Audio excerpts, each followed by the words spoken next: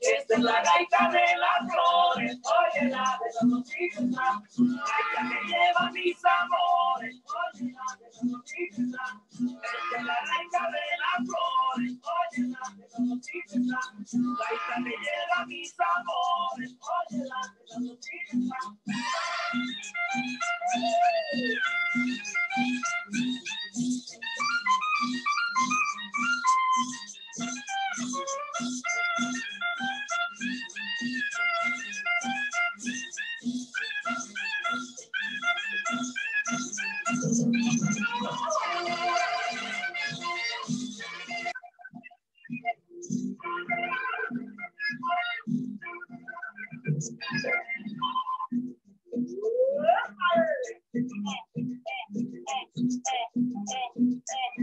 Se vale bailar, no tengan pena. Esta es la gaita de las flores, oye la gaita que lleva mis amores, oye la de los noticias. Esta es la gaita de las flores, oye la de los noticias. Gaita que lleva mis amores, oye la de los noticias.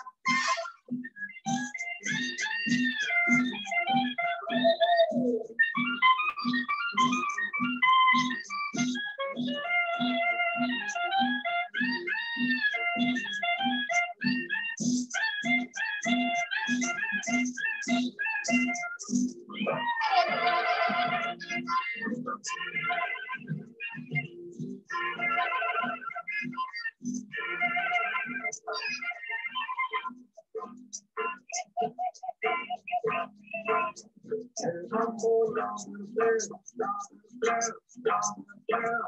el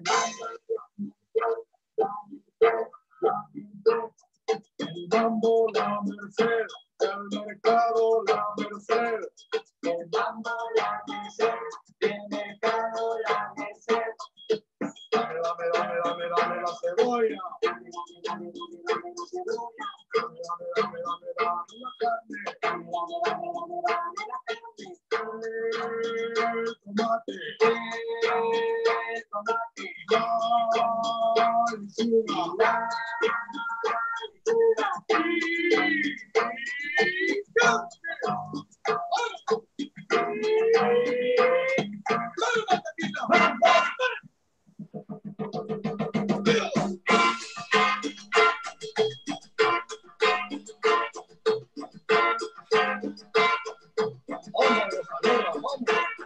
El mambo, la merced, la merced, la merced. El mambo, la merced, la merced, la merced. El mambo, la merced, el mercado, la merced. El mambo, la merced, el mercado, la merced. Dame la cebolla. Dame la cebolla. Dame la carne. Dame la carne. Tomate. Tomate. La naranja.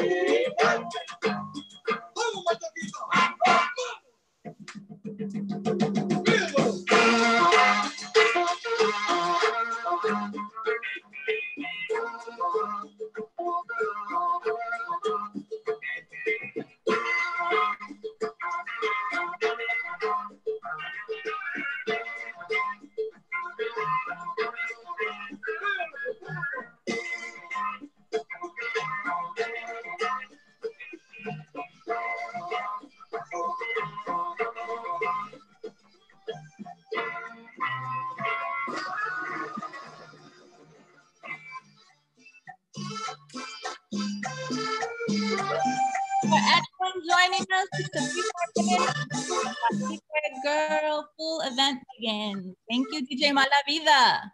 Woo woo! We're going just a little bit more.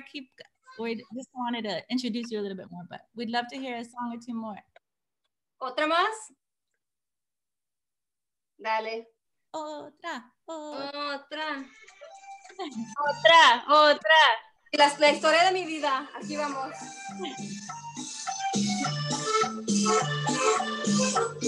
En mi vida yo nunca he sido feliz.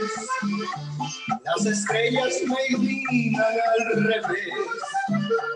Pues ya pienso que si volviera a nacer, heredaba una traición y gran sufrir.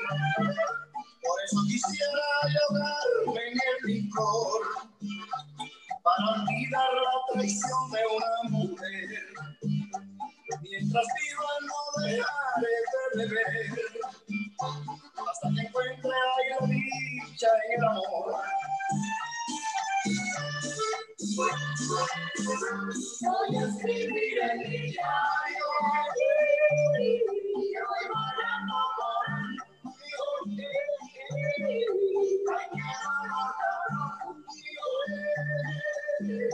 vivir triste y solita. Que nadie me quiere, solo con mi pensamiento, con tanto sufrimiento, así cualquiera se muere. Gabriela, digo sin seno.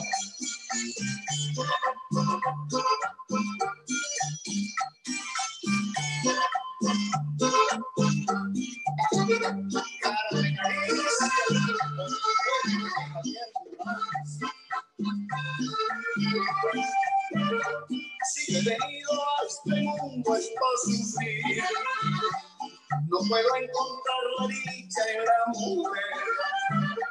Si me besan y me entregan su querer, se me alejan para hacerme hacerme un infeliz.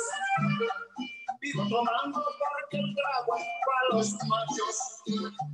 Un desamor me puede causar la muerte. Y si el mar se convirtiera en aguardiente, en él me amara para morirme borracho. Hey, hey, hey. Thank you. And last little part song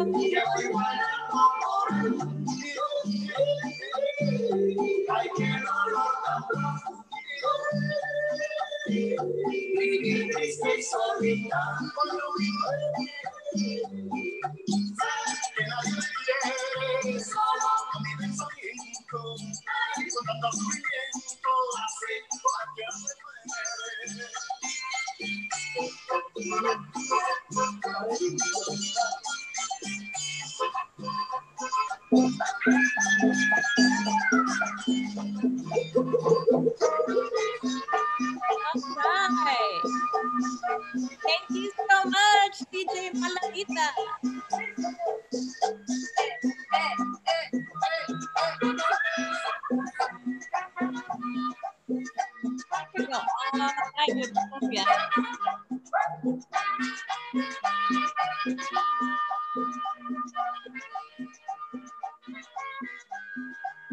Muchas gracias.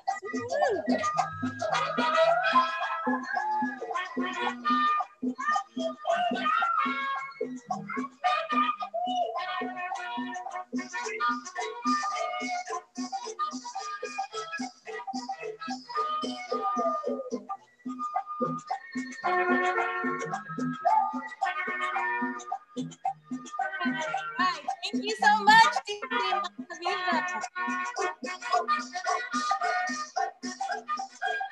We're about to get started with our poetry book release with Coatlicue Girl. And we're going to go ahead and get started.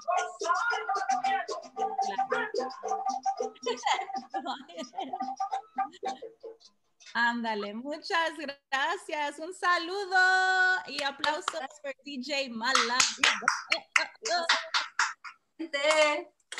Muchas gracias. Welcome to Mujeres and Maiz's YouTube channel and the celebration of Words Wise Wednesdays and Wise Words Wednesdays and Woman Warrior Wednesdays through our stay-at-home time. We want to welcome you and thank everybody for joining us. Tonight, we are so excited to have Gris Muñoz's book release of Coatlicue Girl, the book, the one and only. Everybody has that book. Place it up. You're going to find out how to get it in just a bit if you already haven't seen our post on YouTube, Instagram, and Twitter. All is the streaming, and we're streaming live on YouTube right now. Let people know we gave you that time of DJ Malavida to not only get your cumbia on, but also to let people know that you are here, to let other people know to join. We have our live chat happening right now in YouTube. In YouTube, let us know where you're coming from. Also, if you're listening and you saw a post or you're seeing a post on Facebook or wherever it might be streaming live, let us know what city you're coming from, whether it's across the globe, across the country, what rancho, colonia, neighborhood, barrio, let us know and we'd be glad to connect with you.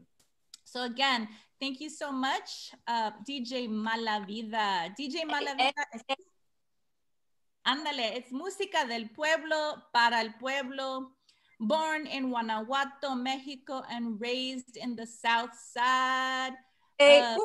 South Side, the South Side of Chicago. Noemi is queer, multidisciplinary artist who expresses her creativity through her migrant Jota experience. Her latest endeavor has been heavily influenced by the dynamic all-girl, all-vinyl collective, Chulita Vinyl Club. Spinning mambo, electro cumbia, hip-hop, and house jams that bring back memories from childhood. You just heard, and we have the blessing and the cumbia party of DJ Malavida. Yes! Thank you so much. Hola, hola a todos. Yeah, for tuning in. It's a pleasure to be here. Thank you for having me, Gris. Felicidades on your book. Can't wait to read it. Mujeres de Maiz. saludos. Thank you for having me and having this platform for other authors. It's my pleasure. Hope you enjoy yourselves and hope you find some comfort in this chaotic time that we're living in. Definitely. Yes. Thank you so much. We appreciate it. So what we're gonna go ahead and do is just to do a introduction again. We're here for Coatlicue Girl's book release and kickback party for Gris Muñoz. She'll be reading in just a bit, and we also have great other authors, including Rios de la Luz, ire'ne Lara Silva, and of course, a little bit of Q&A with myself and Gris. And if you have questions, you can put them in the chat most likely later so we can see them a little bit, but we'll do our best to kind of keep up with that and really connect with you in that way. So to begin, you know, Gris and I know each other aside from social media. We met and connected through Mujeres and Maiz, which is our YouTube channel right now, but not at that time. It was through social media. And we also connected through ceremony and the spirit ways. So we're gonna go ahead and open up this event. Other than with cumbias, we also have the nice duality of cumbias and cantos indigenas, and just opening up in that way, in a good way. And that's what we know. And so we wanted to bring that to you. So we want to thank Creator for another day. We want to thank the ancestors of our land here in Los Angeles and in the land of El Paso and across the communities that you come from, wherever you come from, that you are in a good way and we're taking care of ourselves, our families, and our communities. And of course, Madre Tierra, Padre Sol, and all of our communities across, and gods and dioses across. So we want to give thanks to those ancestors, and in this way sing just one or two rounds of the song, and we want to connect it and sing Tonantzin. And I know if you know it, this is not an Inlakech song. Usually we only sing our own songs, but I wanted to share a song that many people knew. And actually I'm wearing the Coatlicue shirt today on purpose for Coatlicue Girl, and just deciding also connected with Madre Tierra. So this is a Tonantzin song. So it's hard to kind of sing with everybody. We tried it before where we all sing and it like moves around, but you can feel free, welcome to do it. We'll see how it works on YouTube and through live. So. Wait, Tonantzin, Tonantzin, wait, Tonantzin. Tonantzin, Tonantzin, wait, Tonantzin. Palemo wani yoloto tatsi, la soka mati Tonantzin. Palemo wani yoloto tatsi, la soka mati Tonantzin. Wait, Tonantzin, Tonantzin, wait, Tonantzin. Tonantzin, Tonantzin, wait, Tonantzin. Yeah. Yee! Muchas gracias. So we just wanted to start off in that way of this song honoring Mother Earth, Madre Tierra, Tonantzin, in that beautiful way and that beautiful connection of our community. So in the chat on YouTube, or if you post on our Facebook, we hope that everybody is having a good time, connecting in a good way, reposting this so more people can see, and that you've purchased, hopefully already, Coatlicue Girl, and you'll find out in just a bit how to do that. So we wanted to just also make sure that everybody knows who's on, because you just see these faces and it might say their names under, but if you can at least just say, hi, I am, and then we'll go into the rest of the program. So Rios, do you want to just say hi? Hi, everyone. I'm Rios. Hello. ire'ne. Hello, everybody. So happy to be here. Monica. Hi, everyone. I'm so excited for us to get started. Thank you so much for the music. I was over here like dancing, like, yes. And also on the YouTube live chat, a lot of people were saying if they que quieren otra, que where's the playlist at, so they can look back at it after. So I'm really excited, and a lot of folks here obviously to celebrate the book. And so it's really cute because like everyone's writing y'all like chingona status, muchas felicidades, Gris, all kinds of really sweet affirmations. So I'm so excited to be sharing space with you all and to celebrate you and your book. So thank you. Awesome, thank you. And Gris, want to say a little hello to everybody? I know you're sharing later and we'll talk a lot more. I know a lot of people logged on. Yes, I do want to say hello and just listening to you all and listening to all of you here. I am absolutely honored. And I even started tearing up a little bit just listening to you, Moni. I want to thank you so much for being here. I want to thank Felicia and Mujeres de Maiz for always supporting Mujeres. I want to thank Rios de la Luz for being my hermana, especially as a woman from the border and here in El Paso and a brown queer woman creating a revolution within herself, within her writing. And Rios, you know, I just adore you. I adore your work. And so it's also awesome. Rios wrote the blurb for the back cover of Coatlicue Girl. So I owe you a copy.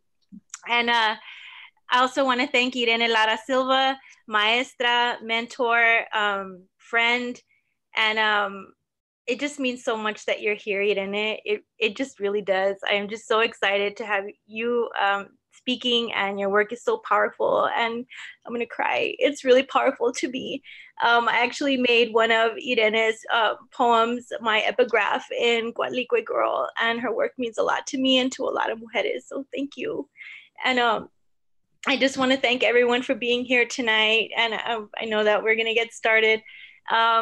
I'm just so excited, so honored. I love everybody. I'm just really, really happy tonight. And so thank you, because it has been a rough time, but this is definitely a bright spot. So thank you.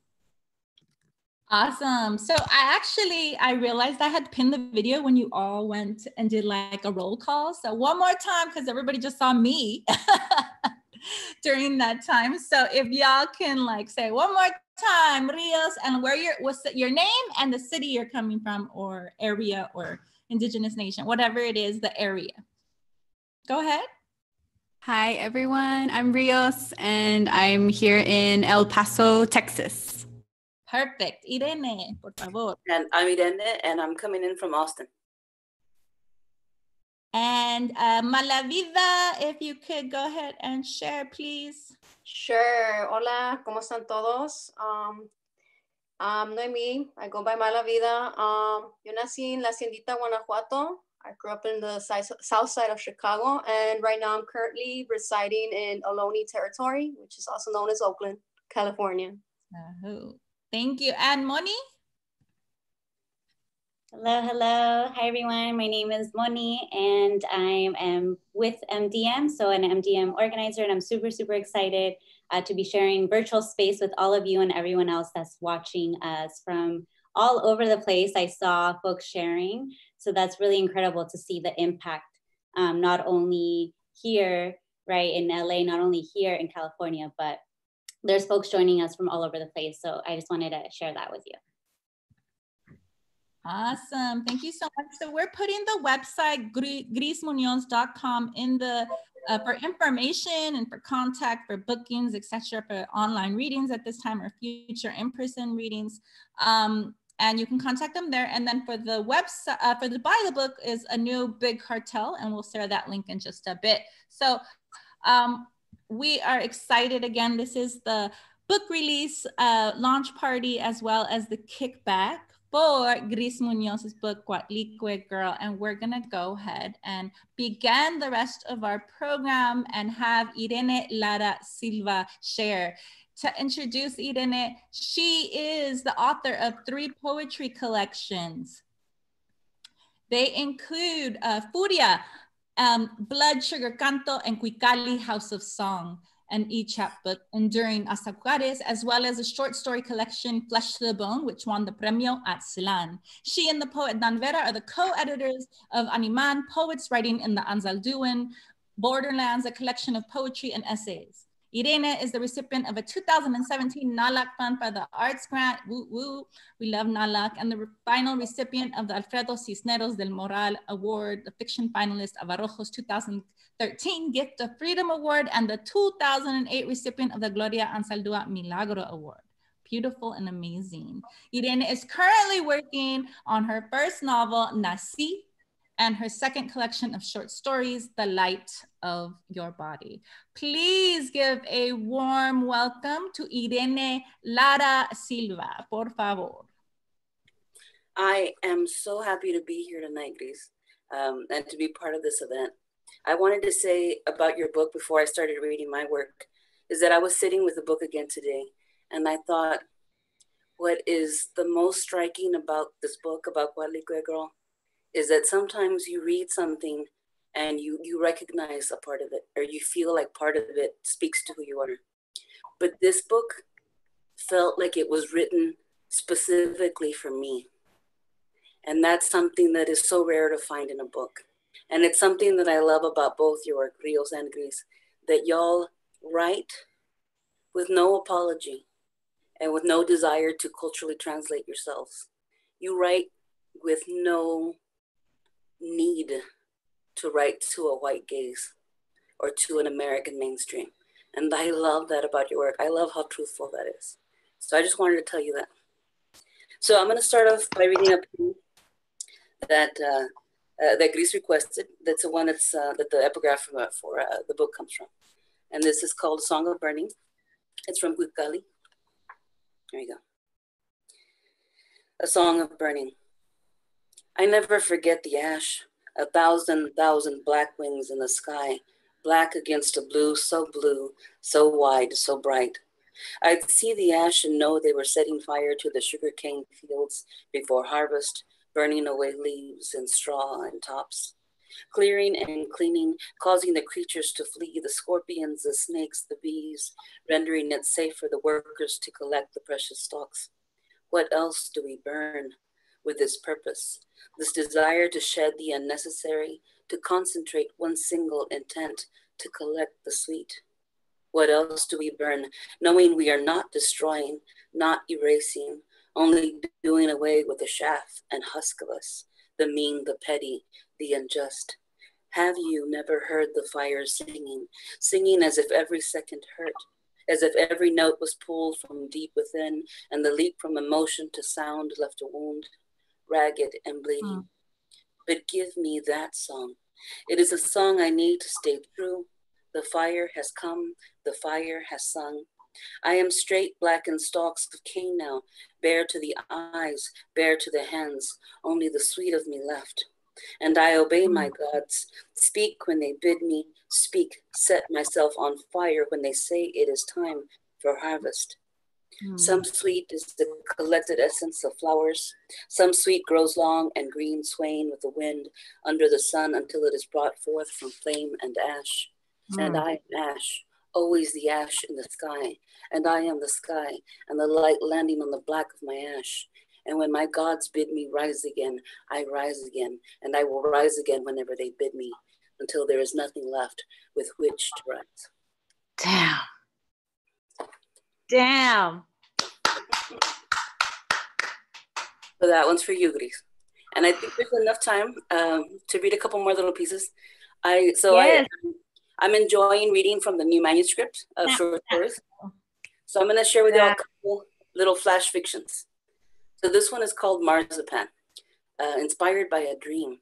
And for those of you all that don't know marzipan, it's that like the candy that they usually mold like little fruits with, and they make them look very realistic. You know, they make little, apples and little manzanitas and duraznos, traditionally made out of, almond paste, rose water, and honey. So like I said, this was from a dream. Marzipan. I dream you laid out before me, flesh-colored, woman-shaped. I bite into you and you do not bleed, candy sweet. Your exact feet, your precise toes, your crimson nail polish, the small scar on your left ankle, your strong calves, your knees. I lean over you and catch the scent of almonds, honey, rose water. I fill my mouth with your left thigh. There is no blood, only sweetness. I trace the lines of your hips. You look warm, look alive, but my hands touch coolness, touch the slight stickiness of sugary things. It had to have been a master artist to mold your rounded abdomen, the soft curves of you, the slight folds of you. These are your breasts, both upturned and not completely firm, obedient to gravity. A master artist to have painted your stretch marks and the blue pathways of veins. I look closer and see that your long hair is not hair, but finely spun dark sugar. If I'm not careful, it'll break. I hold you in my arms. My warmth warms you. The scent of you rises. What would it take to melt this candied you? Your eyes are wide open. I lick the rosy tint of your cheeks. Will I tell you I dreamt of you this way? If I speak my secrets now, will you know them? If I hold your sugared body, does it make me less faithful to you?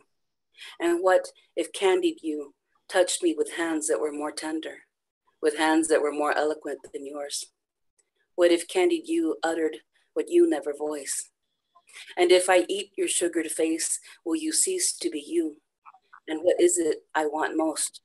To take you within me or to erase myself? I think that if you dreamt of me this way, you wouldn't be as possessed as I am with this desire to devour. I bury my face in the space between your neck and your shoulder and hear the crackling and snapping of your sugared hair. Oh, ire'ne. That's actually the first time I get to read that, so I'm happy to do that tonight. Ooh. I think I have time for one more, Moni? Yes? Yes, yes. Okay, so this is another flash fiction from the new collection, and it was inspired actually by a science article that I read. I had always believed that horses were brought to the Americas by the Spanish. It turns out that horses originated in the Americas, traveled to Europe and Asia, and then actually went extinct here, and then were brought back by the Spanish. But they've done genetic studies, and actually the horses, like the Mustangs, wild horses, are genetically indistinguishable from the original horses that were here before. So there are these interesting arguments about whether wild horses should be considered a native species or not. And I just love this because, you know, we as Chicanx people are dealing with our indigeneity and how we negotiate that. And so that science article and then a painting I saw, it led to this. In this dream of blue horses, there are no roads, only undulating land in every direction, only bodies beautiful and blue and lit by the moon, only the slight coolness that night brings after the heat of the day, only our sister wind, our brother wind that both blow against us and carry us along. We were not born here, but our mothers' called this land their home. The bones of our ancestors do not live in the first few feet of earth under our hooves, but listen close, and you can hear the thundering of their hooves, their bones a few feet deeper, only a few feet deeper.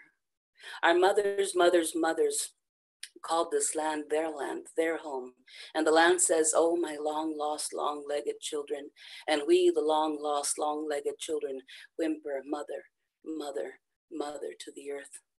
In this dream of blue horses, we are returned to the land of our ancestors. We are wild again, but then did we ever lose our wildness?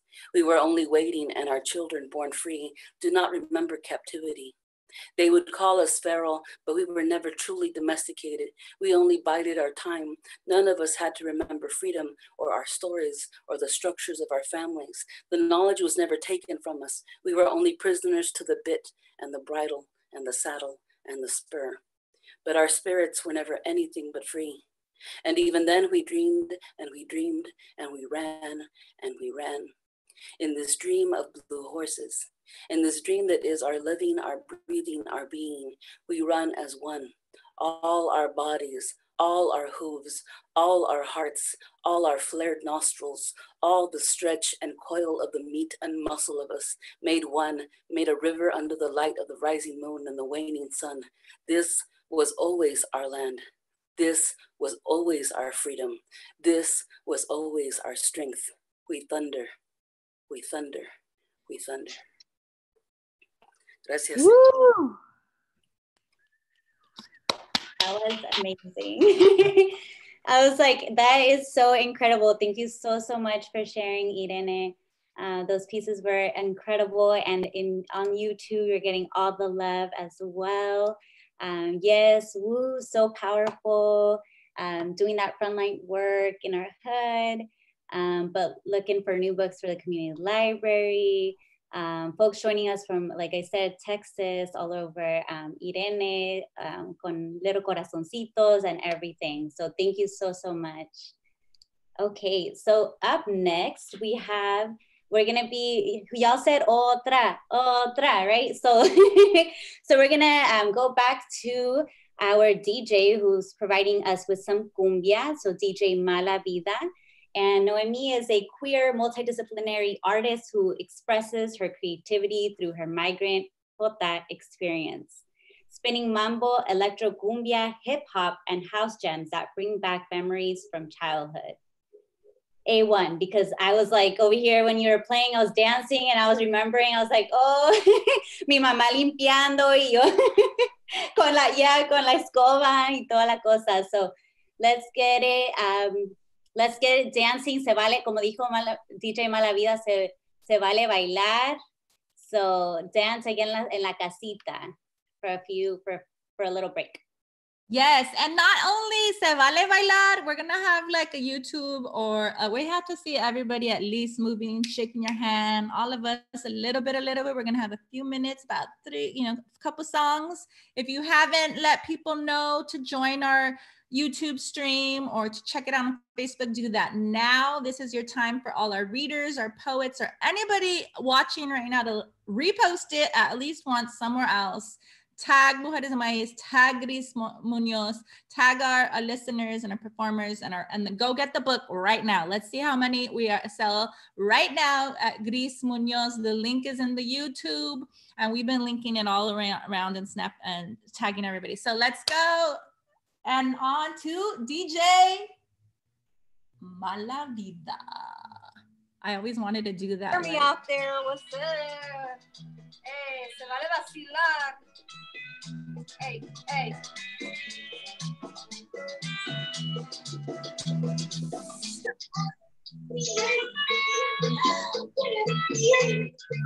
To dance a little bit, celebrate.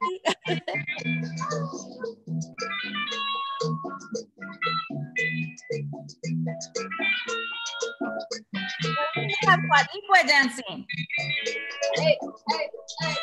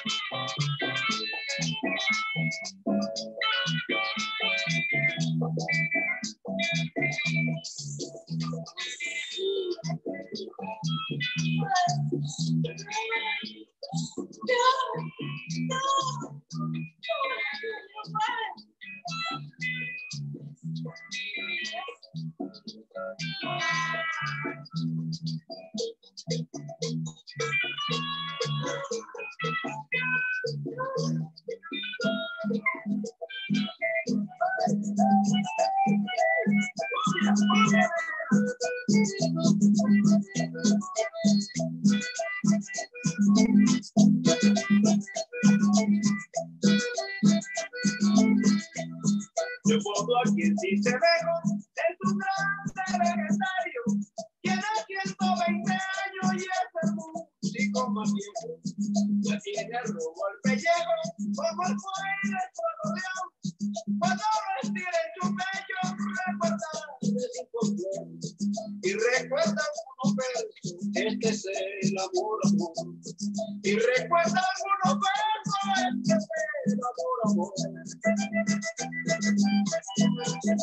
Yeah,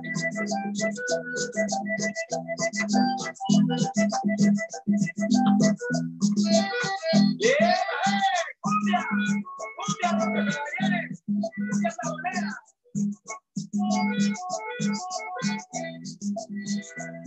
Yo por dentro una gaceta, grande fue su depresión, cuando no vio el pañolón que yo usaba en tu fiesta, y el machete y la cubierta amarrada con el bajón, y la mochila con ron, revuelta con tabaco. Leopoldo salió llorando, dijo se acabó el folclor. Leopoldo salió llorando, dijo se acabó el folclor.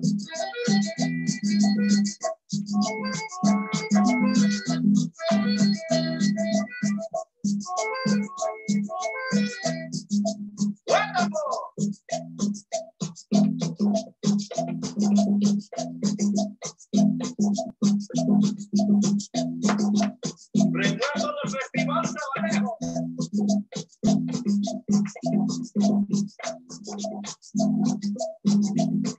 Bebeca, agarra la que mató y cuida la copia.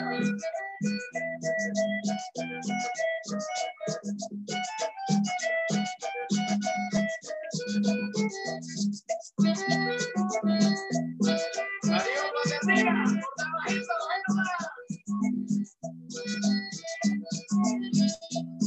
aquellos tiempos atrás no había amplificación, se tocaba un acordeón por las calles nada más, se ponía a improvisar sin tanta literatura, tocaban barro de cumbia y la ganas de bailar, aquella vieja cultura ya no volverá jamás, aquella vieja cultura ya no volverá jamás.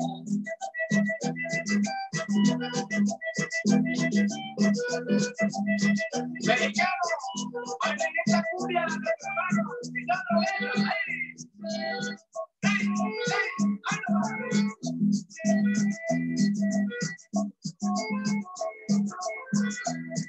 esto me dijo de un cuarto, cuando te esperas tu persona, traigo tiempo,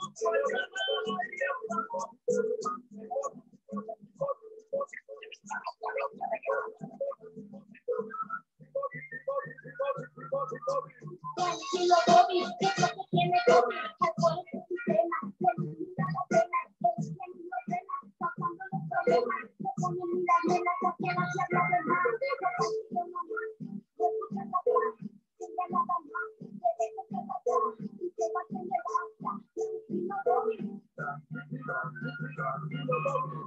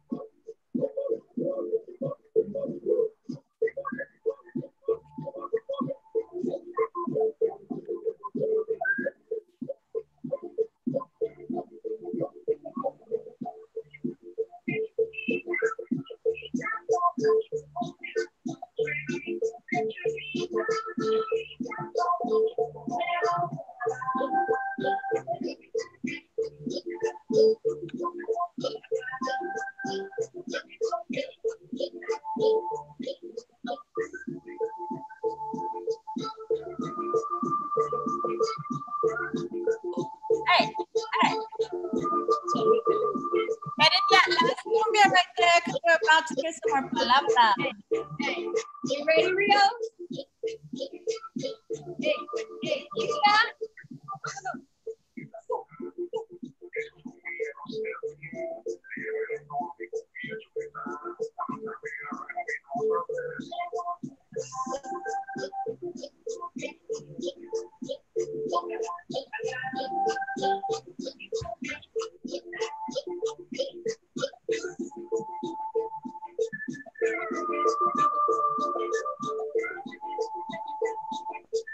All right, thank you so much, DJ Mala Vida, for those amazing tunes. Ojalá que you all found yourself dancing in your sala, de donde nos están joining, puro Spanglish. But I'm really honored and excited to, well, one, give it up for DJ Mala Vida.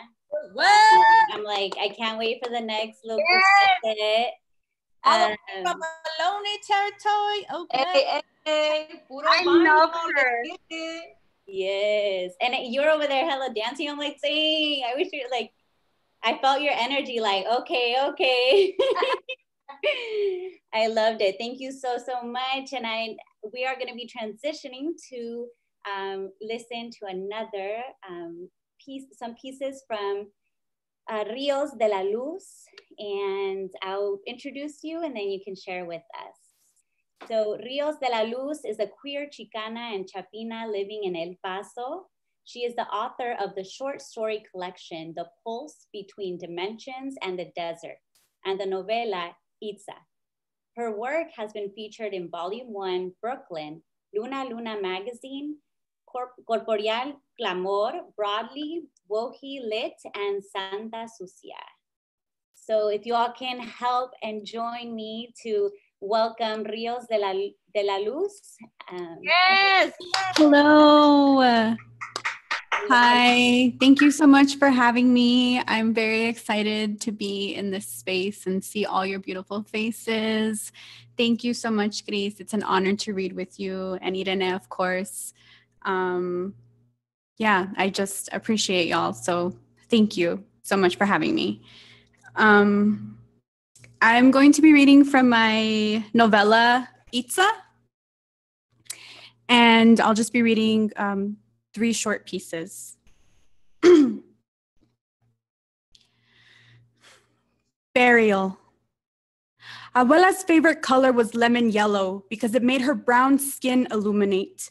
She compared her skin to the gleaming wings of dragonflies and the shimmering ruby throats of hummingbirds. Mija, look at me glow. The sun kisses our skin, mija. Look at the veins in my arms and my hands. They pop out with electricity because I am so full of history and chisme. In her lemon yellow pantsuit and deep brown, beautiful skin, she went to church and sat in the front row so the priest could see just how bright she dressed for her God. After church, abuela sipped on café con leche and tongued her teeth. Pues, los hombres discuss God in front of a crowd, but mujeres, we talk to God all day and we see God in everything, mija. Even with a devout tongue, abuela made her living day-to-day rules clear. Abuela forbade the entire family from wearing shades of yellow, even into her death. For her funeral, we wore red. Red because it represented the blood pulsating inside of our bodies. Red because her name was Ruby. Red to remind us she isn't fully gone. She passed down her precious stories and history into our blood. Now she is an ancestor meant to hear us when we shout or whisper our prayers. But spread rumors about me if you want. Just don't forget me, mija. Abuela lived with us during her final years. Her recliner was light purple in velvet comfort. I used to spell my name out on the sides of it while she watched her shows about haunted houses. After she passed, I could feel her presence in the empty living room when I walked by the recliner at night. I wanted to rock back and forth in her lap, but she was more than a ghost. She was veins of lightning. She was white swirling clouds. She was pollen sticking to the legs of honeybees. I never sat in her chair after her death, just in case she was resting there. I didn't want to make her uncomfortable. The recliner, it felt like a throne when I was a kid. Your butt melded into the cushion. It smelled like roses and Avon lotion. I was an astronaut in her purple chair.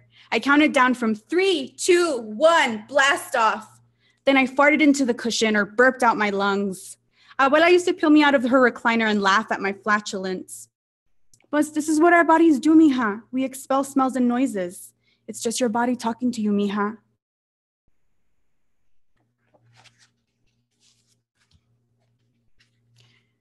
Drenched. Rain poured out of the dark clouds. Araceli held her arms out, opened her mouth, and stuck out her tongue. She called the sky the ultimate hydration station. She called out to Abuela, and in a matter of seconds, in bare feet and a lemon yellow tracksuit, Abuela came out to feel the water on her face. Marisol followed with her shaved head. Her head was an homage to Abuelita during the year of tenacious hair. The water trickled off her round head and landed on the shoulder pads of her tangerine dress. Araceli was obsessed with any pigmentation of blue. She wore matching sky blue shorts and a shirt with patterned white clouds dispersed on the cotton. Her teal socks were drenched and squished in between her toes. She loved the weight of wet clothes. She loved feeling heavier than gravity meant to make her. She loved flailing her body around and stumbling over it. Araceli watched her sister and grandma embrace each other under the rain, then let go of each other and start dancing. Marisol spun around and sang words she was learning to use in Farsi. They were curse words and they were savory words. She was so proud to start taking on a third language. Abuela did the robot and howled out a laugh. Araceli and Marisol followed her moves, then let loose with the cackling that was sitting in their guts. When Araceli thinks back to this memory, the three of them are frozen in time with their arms and chests pointing toward the sky. Their tongues are out for the sake of hydration. The rain continues to fall until the town floods, the three of them stuck in time underwater, only to emerge to the surface with gills on the sides of their necks.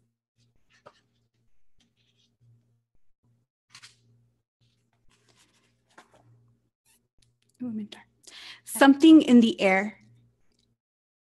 Rumors about Abuela filled the air after she died. I told the neighbors that Abuela was born in the tongue of a blue whale, and she rose to the shore with translucent jellyfish under a full moon. One crisp morning, as I picked myself up from kneeling in front of Abuela's grave, a woman in red asked me if I knew about my past lives. I said no. She asked me if I knew the truth about Abuela. I told her I wasn't sure. The woman gave me a corn husk stuffed with mint, rose petals, and tiny pink seashells. She smiled at me and told me a story I wasn't sure I wanted to believe. She told me Abuela used to sacrifice men in the name of protecting the town. Abuela painted red across her eyes, her breasts, and up and down her legs. She collected ghost peppers, fish bones, rotting fruit, and hair clogged in tub drains. She minced garlic and onions and gathered the salt left on top of graves. She scribbled the names of the people who were forbidden from entering the town onto pitch black paper. She poured vinegar into an open gold-lipped oyster shell and mixed her collected ingredients. She added rose thorns and burr from sticker grass. She stuffed the notes into the mixture and then poured the concoction into a corn husk. She buried the bulging creation in the cemetery we stood on. Abuela could sniff out liars. She smelled the tops of our heads in moments of doubt and called us out on our fibs. She was sensitive to the violence of men. She recognized the look a man gave a woman when he believed he owned her. She knew the shakiness in a man's voice when he craved a quicker tongue. She muttered under her breath when doors slammed. This power structure was violent in the eyes of Abuela, and these men deserved to be in the ground. During the ritual, Abuela made the men drink white vinegar. She made them shave off all their hair, their eyebrows, their chests, their toes. She dug into the men with a small knife until she removed one part of their body, an eyeball, a thumb, an ear. She asked them to explain why they thought they deserved to live. She stuffed the body parts inside curved seashells and asked the men if they could swim. When was the first time you learned how to swim? When was the first time you realized you could drown a woman because of your own fragility? At the very beginning, Abuela selected men who were abusive to their partners. She could smell the fear on a woman or a child, a specific sour sweat from the man. After years of practice, she started kidnapping local politicians who insisted we build more borders, who insisted we build more walls. Abuela lived in a border town her entire life. She witnessed deportations. She saw families torn apart. She understood the people who felt like shadows in moments of fear. She dehumanized the political leaders who dehumanized her neighbors. She placed a black pillowcase over their faces and dragged them to the Gulf of Mexico. She collected newspapers with their faces on the covers. She read quotes from their speeches aloud and asked the politicians what they meant. What do you mean when you call someone illegal? What do you mean when you call brown children a threat? Abuela had a super strength she claimed came from being born in the ocean. She picked each man up by the throat. She slammed them into the sand and told them to have an honest moment with their fear. She wrapped them in American flags and told them to ask their colonizing ancestors to save them. She told them to ask for the person they loved the most because that person would never appear before them again. Okay, and that's all I have. Thank you. And I realize I'm looking through darkness here.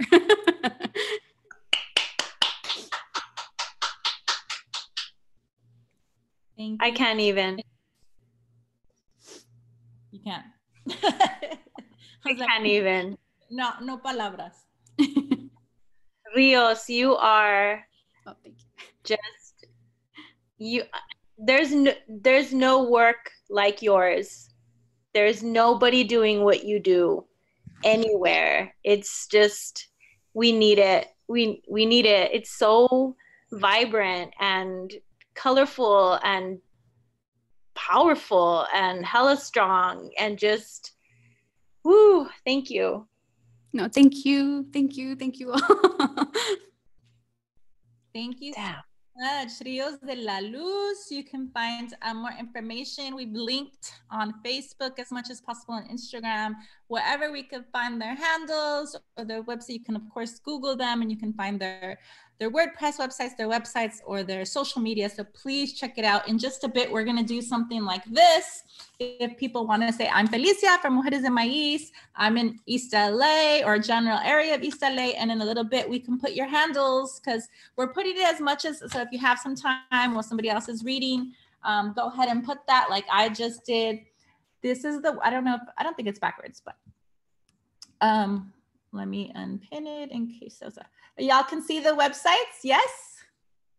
All right, so make sure that you see the big cartel is for the book. We heard that Chica, a Centro Cultural in San Bernardino, just bought 4 for their library and for their young people there. And we're hearing here and there in our chat room that more people are purchasing them. One of our Mujeres de Maiz, Megan, who's actually going live on Instagram with this too. She's taking a video of our video. And so we're live on Instagram too, as much as they'll let us in there. And she just purchased one too. So let us know if you got one.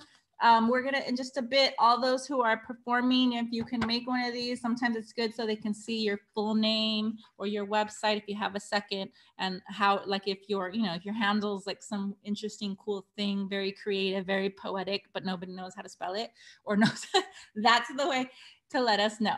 So thank you again, Rios. We're gonna go to DJ Mala Vida and just a few songs so that we can get back into our full feature of Gris Muñoz. Can we hear you, DJ Mala Vida? We are so excited to have everybody again. So baila bailar, and we are whenever you want.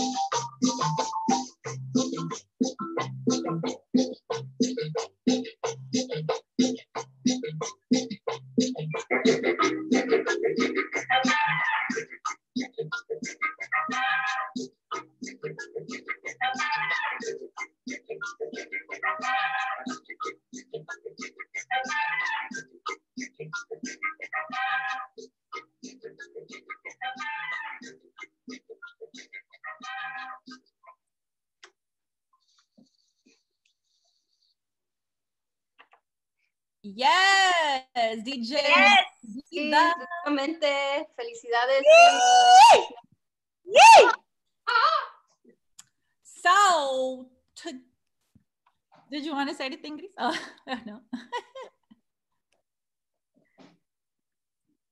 No, it looks like you were about to. You're like, oh no, I'm just loving it. I'm just bien enamoradota de todo.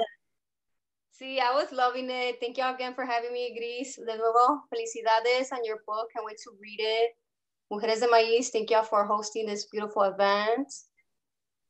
Of course. Thank you so much. Thank you, DJ Malavida. So if you're trying to find DJ Malavida on Instagram, they have actually not at DJ Malavida. Yeah, there you go. Oh, it's backwards, I think. I didn't know I was doing it backwards to us. Or maybe it'll be fine on YouTube. But any tip jar? Can you put it again? Sí, ahí te va. Tip jar is like Malavida. That is, I'm reading it backwards. And then their Instagram is, can you read that? Cucucumbia. So you have to make sure to write that correctly and make sure that you do that right. It's double A at the end, according to this DJ Cucucumbia, or no, DJ Malavida at the Cucucumbia. Okay, so make sure you check that out. Also, the Instagram for Rios de la Luz is Rios de la Luz. And ire'ne, I don't believe you have one, do you? I'm sorry, I don't have what? An Instagram? No. Instagram. Yeah, I'm confused by too much social media. So no Instagram. Ire'ne, you need an Instagram, Ire'ne. It's so much work. It's so much work to learn something new. No I'm barely getting, me estoy acostumbrando a Zoom. Like that's my lesson this year. That's it. I feel you on that. And of course, Gris Muñoz. Gris is the Instagram for Gris Muñoz. And we're about... Yes! What was that? Oh, sorry. No worries. So we're about to, I have the Coatlicue on, this t-shirt I bought in Mexico. You know, it's hard to find these Coatlicue and Diosa teas and items. So we are bringing out the vaquera cowgirl status for my El Paso Chuco town sister, Gris Muñoz. We're about to introduce this amazing mujer, sister, friend, person who has done so much. Gris Muñoz is a frontera poet, a performer, an essayist, and fiction writer. She is the author of Coatlicue Girl. You can get that at the YouTube, our links, I'll say it there. Make sure to get it, grismunoz.com, and the big cartel is how to get the book. Her work has been published in the Rumpus, Bitch Media, Queen Mob's Teahouse, and will be featured in the upcoming Third Woman Press inaugural anthology, as well as her very first published piece, published with the Mujeres de Maiz zine. Gris is currently commissioned to write the biography of the acclaimed LA, Los Angeles, East LA, Boyle Heights artist, Fabian Debora, and she lives in El Paso, Teahouse. Let's give a beautiful and big round of applause to Gris Muñoz, the author of the new release, Coatlicue Girl. Thank you so much. Por favor, platícanos. I am so honored to be here. Am I on the main? Am I on the main window? Yes. Oh, okay. I just want to thank everyone for being here. I'm so excited. This is a big deal. This is a big night for me. I really thought that I was going to have to cancel everything. I know that this is a difficult time, and I want to just acknowledge what we're all going through as a community, and within ourselves, with our families, alone and alongside everyone else, as they've been saying. This is the book. It's called Coatlicue Girl, and it's taken me 12 years to write.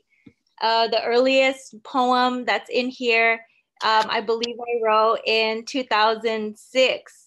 So I was just a chavilla when I started writing this book, and I've kept at it for many years. And I just want to thank Felicia, Montes, and the Mujeres de Maiz, who actually published my very first poem. And that's my story of how I came across, or how I became a Mujer de Maiz. I was on MySpace, and I sent Felicia Montes a message. I sent her one of my poems. I just wanted her to read it. I came across her, and she was just incredible. And her profile, she was wearing her vaquera hat. And I just trusted her with my work. I had no idea she was part of Mujeres de Maiz. And I just sent her my poem because at that time, I just felt excited when anybody would read one of my pieces. And Mujeres de Maiz actually published my first poem. And that was a long time ago. And we've had an incredible journey as friends, as collaborators, as sisters. And so I just want to give a big shout out to Mujeres de Maiz. And I want to thank everyone that is here tonight. I want to thank DJ Malavida. You are incredible, Mujer. I am completely enamored with your work. And so I'm so happy that you're here. Moni, and this is actually my first time meeting you, but I'm loving your energy and I just really want to be friends with you. And I saw you dancing with your doggy, and I just thought this mujer is one of my own, and the outfit and everything, I'm feeling it. And I just want to thank Rios. Rios, again, thank you so much. You are incredible. You have been there for me. We've done workshops together. We performed together, and I really feel that our work kind of goes along the same lines, and we kind of just go together really well. And so thank you. And ire'ne, la maestra, thank you so much just for everything and all the beautiful energy you bring in. I just want to thank everyone for tuning in tonight from home, and I feel excited that you're all here. I'd like to give a quick land acknowledgement where I'm currently. I'm in El Paso, and I'm about a mile away from Juarez. I'm very, very close to Juarez right now. I can see it from my backyard. And though I don't believe in borders, I just want to give a land acknowledgement to the original inhabitants of these lands. So Manso, Apache, Tigua, the Raramuri tribes, these are and other tribes, these are the original inhabitants of this land. So we always recognize that wherever we are, we're on occupied land. So I want to give an acknowledgement to these ancestors, and I want to give an acknowledgement to all of your ancestors, all of your guides, all of your angels, everyone that you carry, every single person who is watching, who is reading, you are protected by your ancestors. And I want to give an acknowledgement to all of you and everyone that you carry with you. And I'd like to make a quick call for prayers right now during this time. We're going to do later on in your time, whenever you get a chance, make sure that you put out a prayer to protect our elders, to protect our families, to protect Native communities right now that are going through this nightmare with COVID. And so please, when you get a chance in your private time, send a prayer to these communities, send a prayer to our elders to protect your elders, your parents, and the elders of our communities and those with compromised systems. And now I'm going to get started with a reading from Coatlicue Girl. I'm going to read some poems, not so much the short stories, but the short stories really add a whole other aspect to the book. And I'm very excited to share a piece that is also bilingual. The book is in Spanish and English. And like ire'ne spoke about, I chose not to translate my work. So some of the pieces are in Spanish, some of them are in English. And that's just because I'd like to really make that nuance that sometimes I need to write a piece in Spanish. And so the pieces kind of decide what language I'm going to write in. I'd also like to give a special thanks to FlowerSong Press for believing in this book. I'd like to say that my book has the great distinction of being rejected by every Chicano press. Just kidding. But no, really, I had sent it to Luis Rodriguez at Tia Chuchas when it wasn't ready. And he actually wrote to me a handwritten letter. He was very sad that he couldn't publish it. It just wasn't time. It was actually missing over half of the stories that are now in the book. So now the book is ready. FlowerSong book saw something in it. And so I'm just super excited. Thank you so much, Edward and Liliana over at FlowerSong. And I want to give a special thanks to my parents, Antonio and Concepcion Muñoz, and my daughter, Belen Xochitl Tinajero, who are my biggest fans and my biggest support. And I just want to thank everyone that has been my comadre at some time, everyone that has sat at my table and had cafes with me, whether or not we are still friends. Thank you so much for that energy you gave me. And I think of you fondly. And I feel like this book also has a piece of you in it.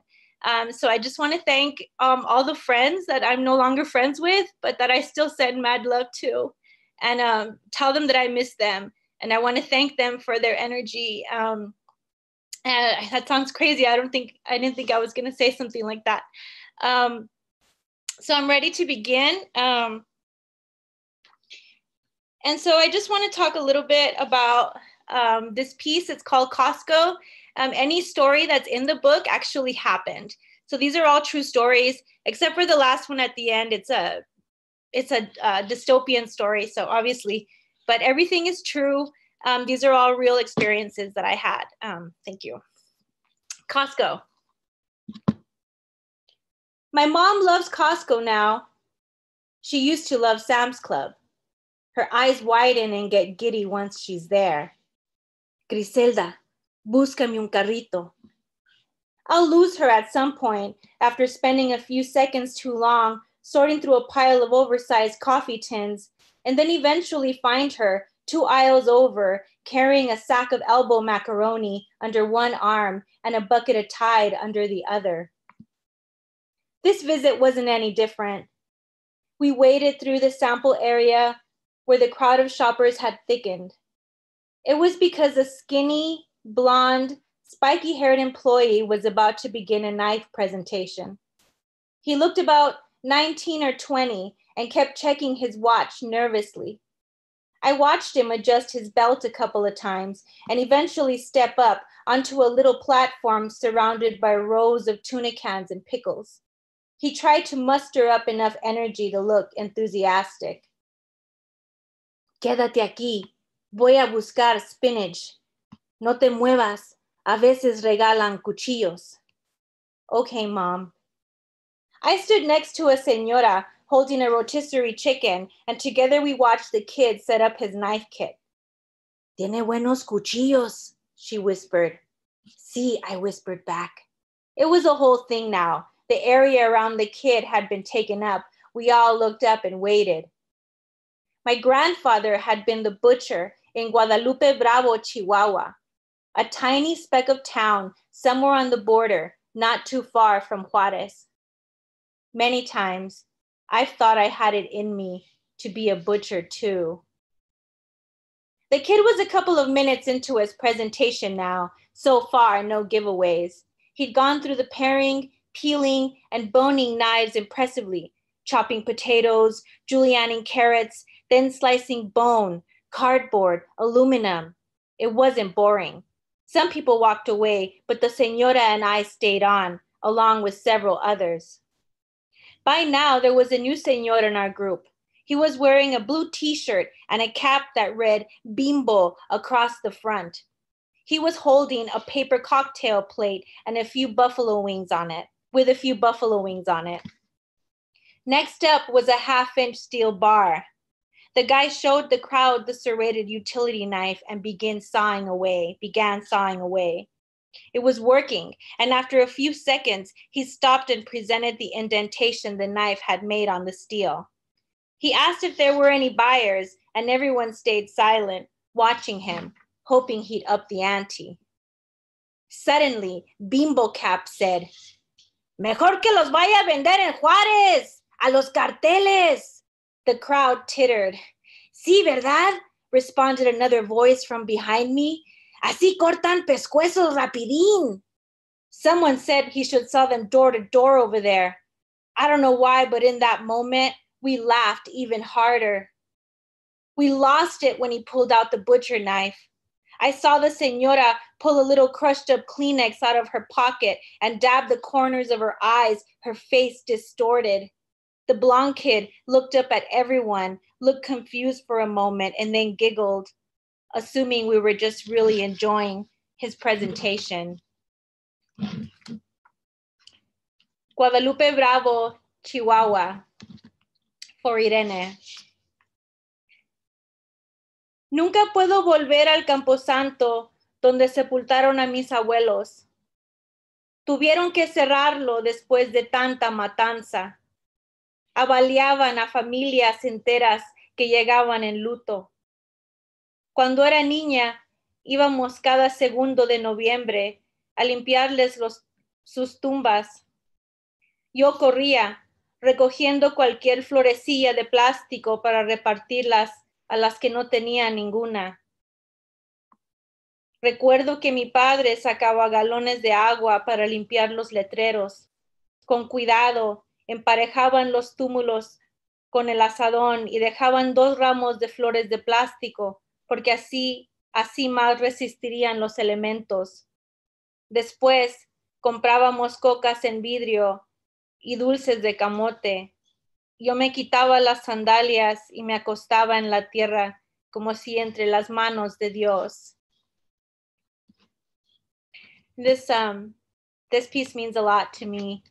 And I don't know, I will say what it is, what it's about in English. This is about a little town, the little speck of town that I talk about in Costco, Guadalupe Bravo, Chihuahua, where my grandpa was the butcher and my uncle was the butcher and my mom's twin brother and my mom's sister, my aunt, still live there to this day in this town that is now ravaged. It is a complete war zone.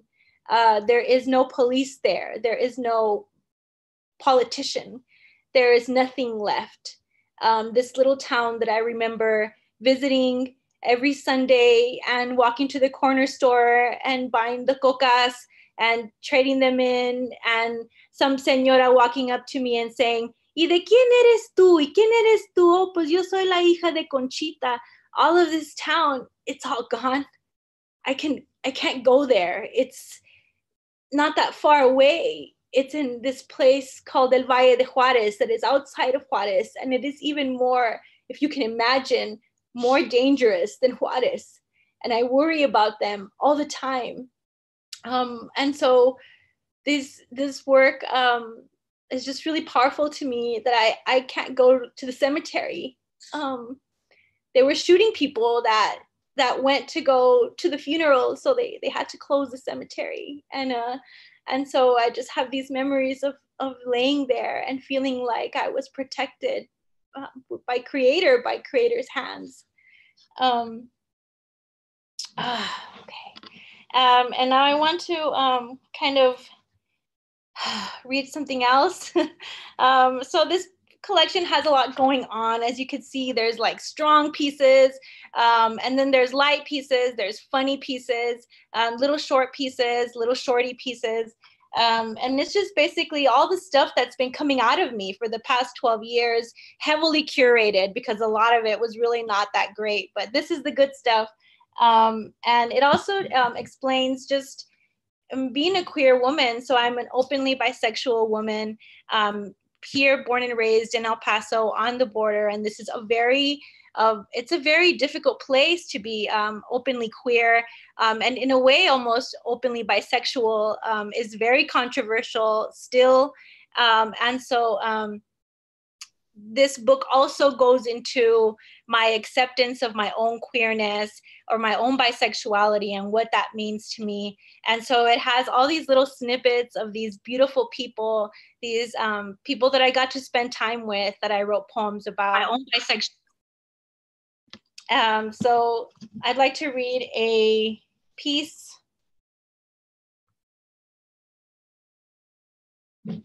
about a special mujer, and it's called Claudia.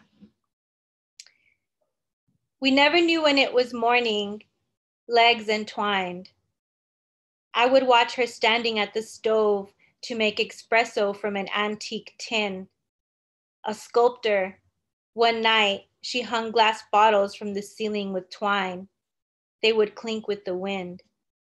I would watch her standing at the stove to make espresso from an antique tin. It had been her grandmother's, she said.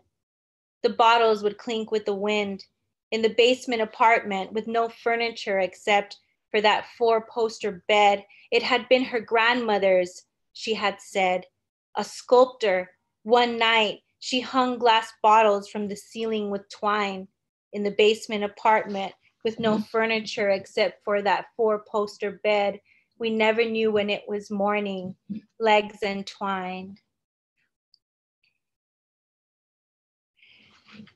And it goes along with another poem called Tiny Earthquakes.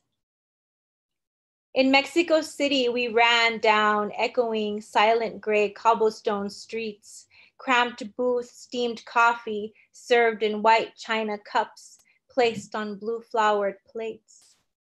Surrounded by bookshelves, we slept close to the ground, the curve of your back, breath loud. I wanted to reach my arm around your waist, clumsy hands, timid restraint, chipped white china trembling, spilled heat on flowered plates. And now I'm going to give you like a time to breathe. That's amazing so far. We're putting your website there. We're putting people's websites. You know, you're doing an amazing job, and we're so excited to have you have the book release right here. I know there's a lot of energy, and so I just wanted to like have you breathe in this experience. Say hello to everybody. You're unpinned so people can see you. We can see all the rest of the artists and poets. Can you put your book up? I just want to see it up close and personal. Ándale. Thank you. Thank you so much, Felicia. And I know there is a lot going on. There is a lot of energy that is constantly coming out of this book and constantly coming out of me. And this book really kind of explains what's going on inside of a woman on the border, a queer Xicana or a queer Latina, Latinx mujer that is, I'm first generation. And so there's a lot of expectations that were placed on me. Because of that, I'm the youngest and the only daughter of 3 boys. It has been a difficult process for me to become free. And I want to thank you for that, Felicia. If you notice that I'm getting a little too intense, just lighten me up so I'm not this intense all the time. But this poem is intense. I just wanted, like, I know as a poet, like, you're like, whoa, I have to be on, perform. And if you wanted to take it, like, exactly, like, drink some water and tea, like, be able to breathe, because you're like performing. So I just wanted that. Oh, ando bien prendida. All right. Síguele. So this piece is called Speck. And I say that this piece is a performance poem. And it's probably my longest piece that I'm going to be reading. And there's a lot going on in this piece too. Speck, a performance poem. We are particles, less than rain. The rain drizzles and runs, and then evaporates and travels again. But where do we run? When you pull aside the thick curtain and the sunlight shoots out and you see them by the thousands twirling and suspended in the light, and you wonder if they were there all along but live in a darkness or a haze that makes them invisible. Is that what we are? Dust that settles somewhere at the bottom of pockets or under couches, irrelevant places, waiting for just that flash of sun to be seen? The justice I seek is immeasurable. It's better I'm a speck, upside down and twirling. What could I possibly ask from the sun besides a moment of visibility before the curtain gets shut again because grandma complained? They twirl in uniform the way we all do, seek nothing but measured movements and the gratification of motion from the whoosh and chaotic dance when someone makes the bed. It's the snap of the sheet that gives us life, that pushes us up and out, but always back to the backwards dance that leads to the wanting again. I'm a speck. I'm a speck, despising the dust of heat and car exhaust in your face and tired buses, the meow of desert poverty, and always the grimy film on my black patent leather shoes, the walking. Ungrateful, nasty girl who is not humble. Not humble in her speckness. She wants to wear the dress, and when the sheet snaps back, she pushes toward the window, hoping for a gust of wind and a new dance or a new settle besides the bottom of nobody's pocket. I don't want to kneel. Born bent. If you love me, you'd let me stand. I can't sit still in the pew. I'm sliding and banging the soles of my shoes against the dark, smoky wood grain. It echoes and says, I am here. I want to wear the dress, be holy and painted like Mary and the statues, the flickering candles and plastic flowers. My aunt and I are standing at the altar. The plastic bunches we leave are dyed blue and unnatural. The flowers of the poor and forgotten cemeteries you only visit once a year to water the headstone. Mary. She looks at me and tells me to run. She wants to go too. Unfurl her hands. Leave this tomb. Mary wants something new. The sacred is stale here, and people's prayers like folded notes and wants, all of their lives hanging off of their dusty mouths. Mary sighs at the sight of all of them, all piled up like unopened letters, and at the faceless children, too many to bathe and not enough water. The wax is burning the candles into little rivers, and Mary is holding my hand, our fingers clasped and wet. She smells like frankincense and dried urine. Somebody open the window. And now Mary and I are running away together. Nails on her feet, the wood breaks. And our thin arms releasing veils, raging against the blue sky. Thank you. That one got me. I love that piece. Woo! Applausos all around. Let's give it up. You can unmute yourself from all over because we can't hear you if you're applausoing, or you could do the snap. I just unmuted a lot of you. I just snaps or claps, or you could do like, you know, the Zoom reactions, the applause. You do it. Let's give some love and energy to Gris Muñoz, author of the new book, Coatlicue Girl. Coatlicue Girl. What's up? All right. Okay, so now I'm ready to take it down. And I'm gonna just finish off with a couple of softer poems. This one, it's a little piece. It's a little one-page shorty too. It's called La Chingona. And you'll see what this one's all about in regard to being a chingona. La Chingona. But I don't want to chingarte. Through generations of relationship archetypes appearing and reappearing in our personal lives and ancestral histories, I feel like we've seen enough to know what abuse is, how it permeates and is cyclical. There's violence in the word. In Spanish, chingar means to fuck or be fucked, maybe even to rape. Mexicanos have been called hijos de la chingada. Rape insists on control, on power. To chingarte would be to humiliate you. And I don't want to do that. I am a chingona that doesn't want to chingar anyone.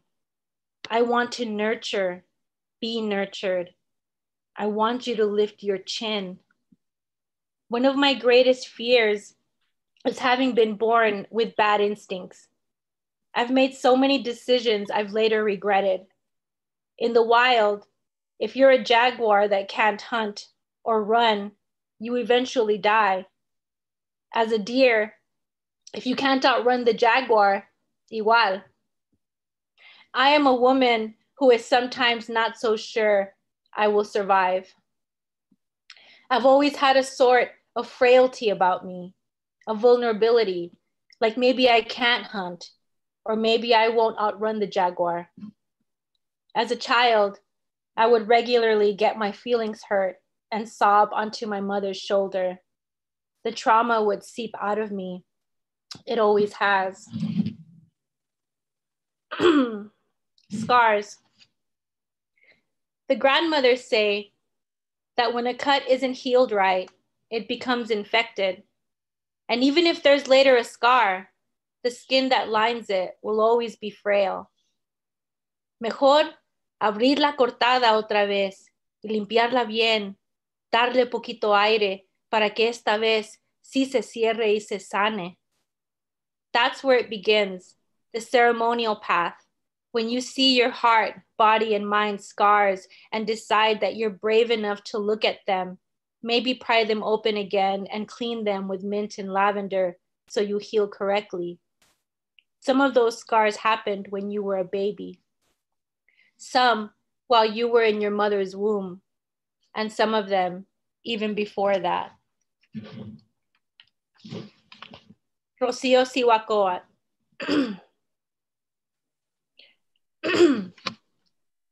And those of you that have been taught under abuelas, you know that their discipline is hard and true, and they knock you on your ass, but you learn and it humbles you.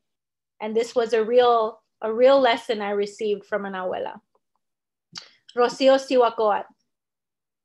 Dime, ¿a qué le temes tanto? The abuela asked. Her dark pupils focused on the parts of myself I could not bear to witness. Es que tengo miedo de que me voy a morir, I choked out, sobbing. No me quiero morir. Muchacha, todos nos morimos, pero entiende, no es tu tiempo. Si te ibas a morir, ya te hubieras muerto. Tantos cuartos oscuros donde te metiste. ¡Mentiras! No temes a la muerte, temes vivir.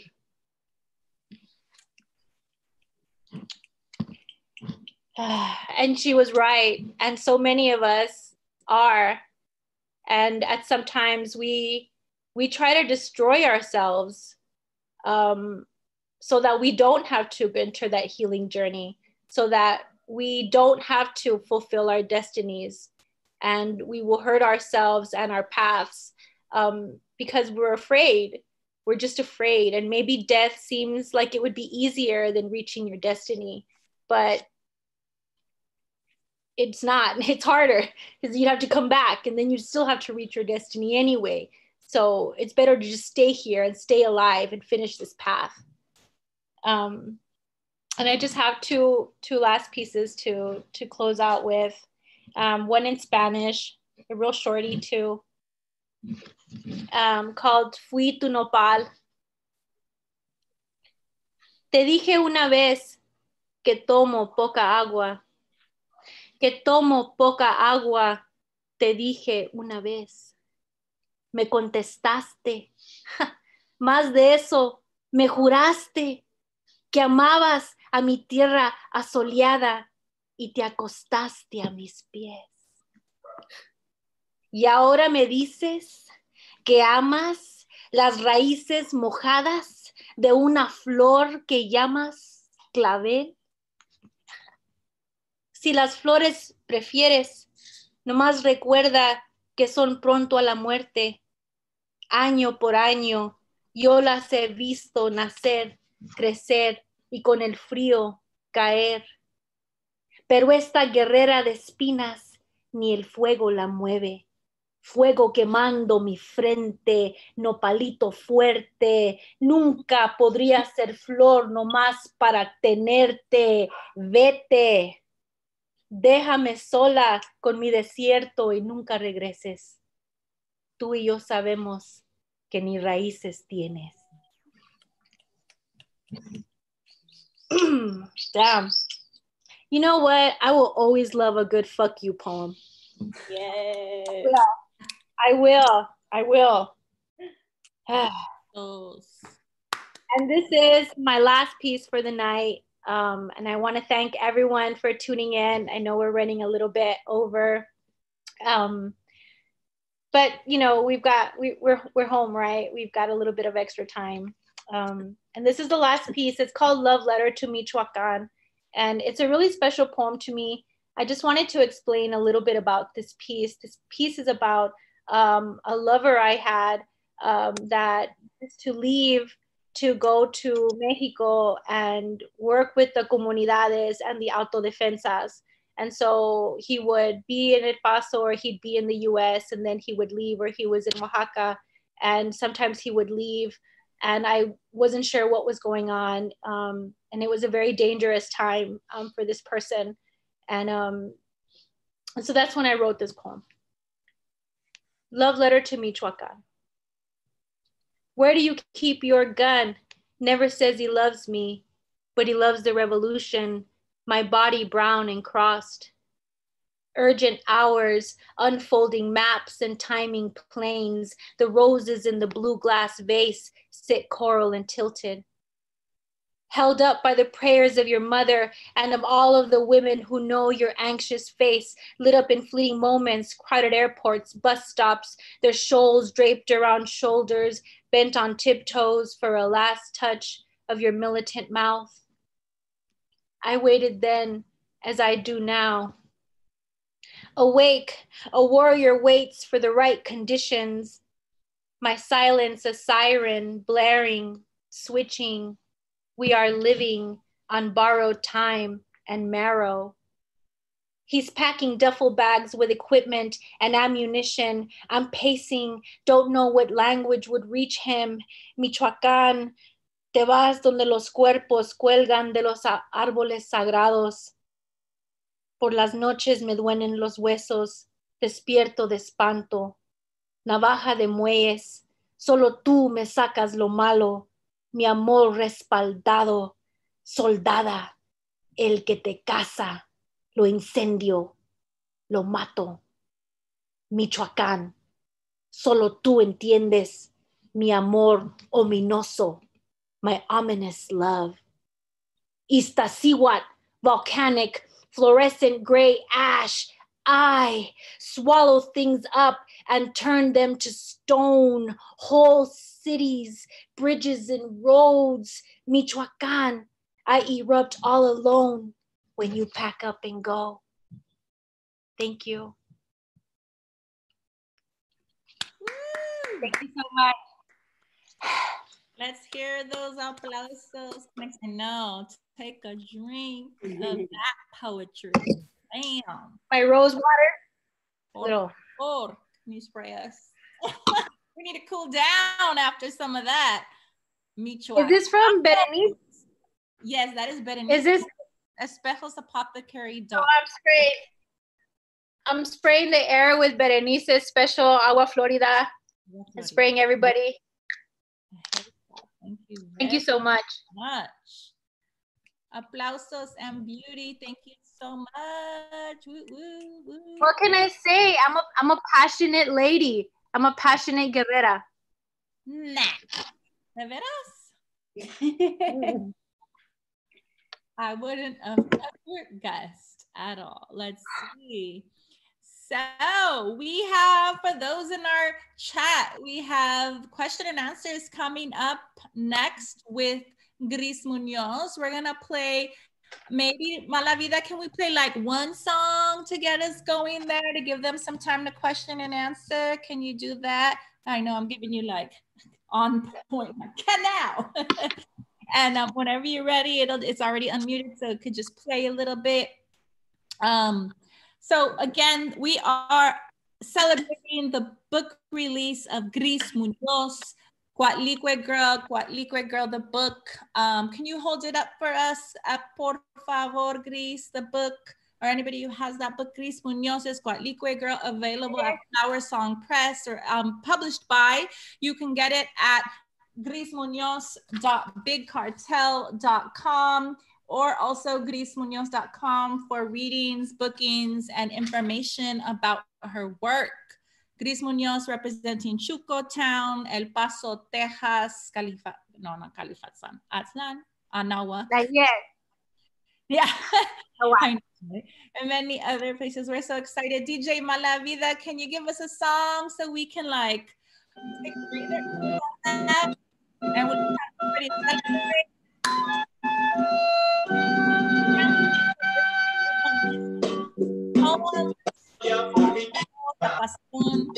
Hay un caminante que trae de la sierra café y muy fragante. Si los cafetales unieron sus manos, no tiene pesares, es muy colombiano. Ese cafetero no tiene dinero. Ese cafetero va por el sendero.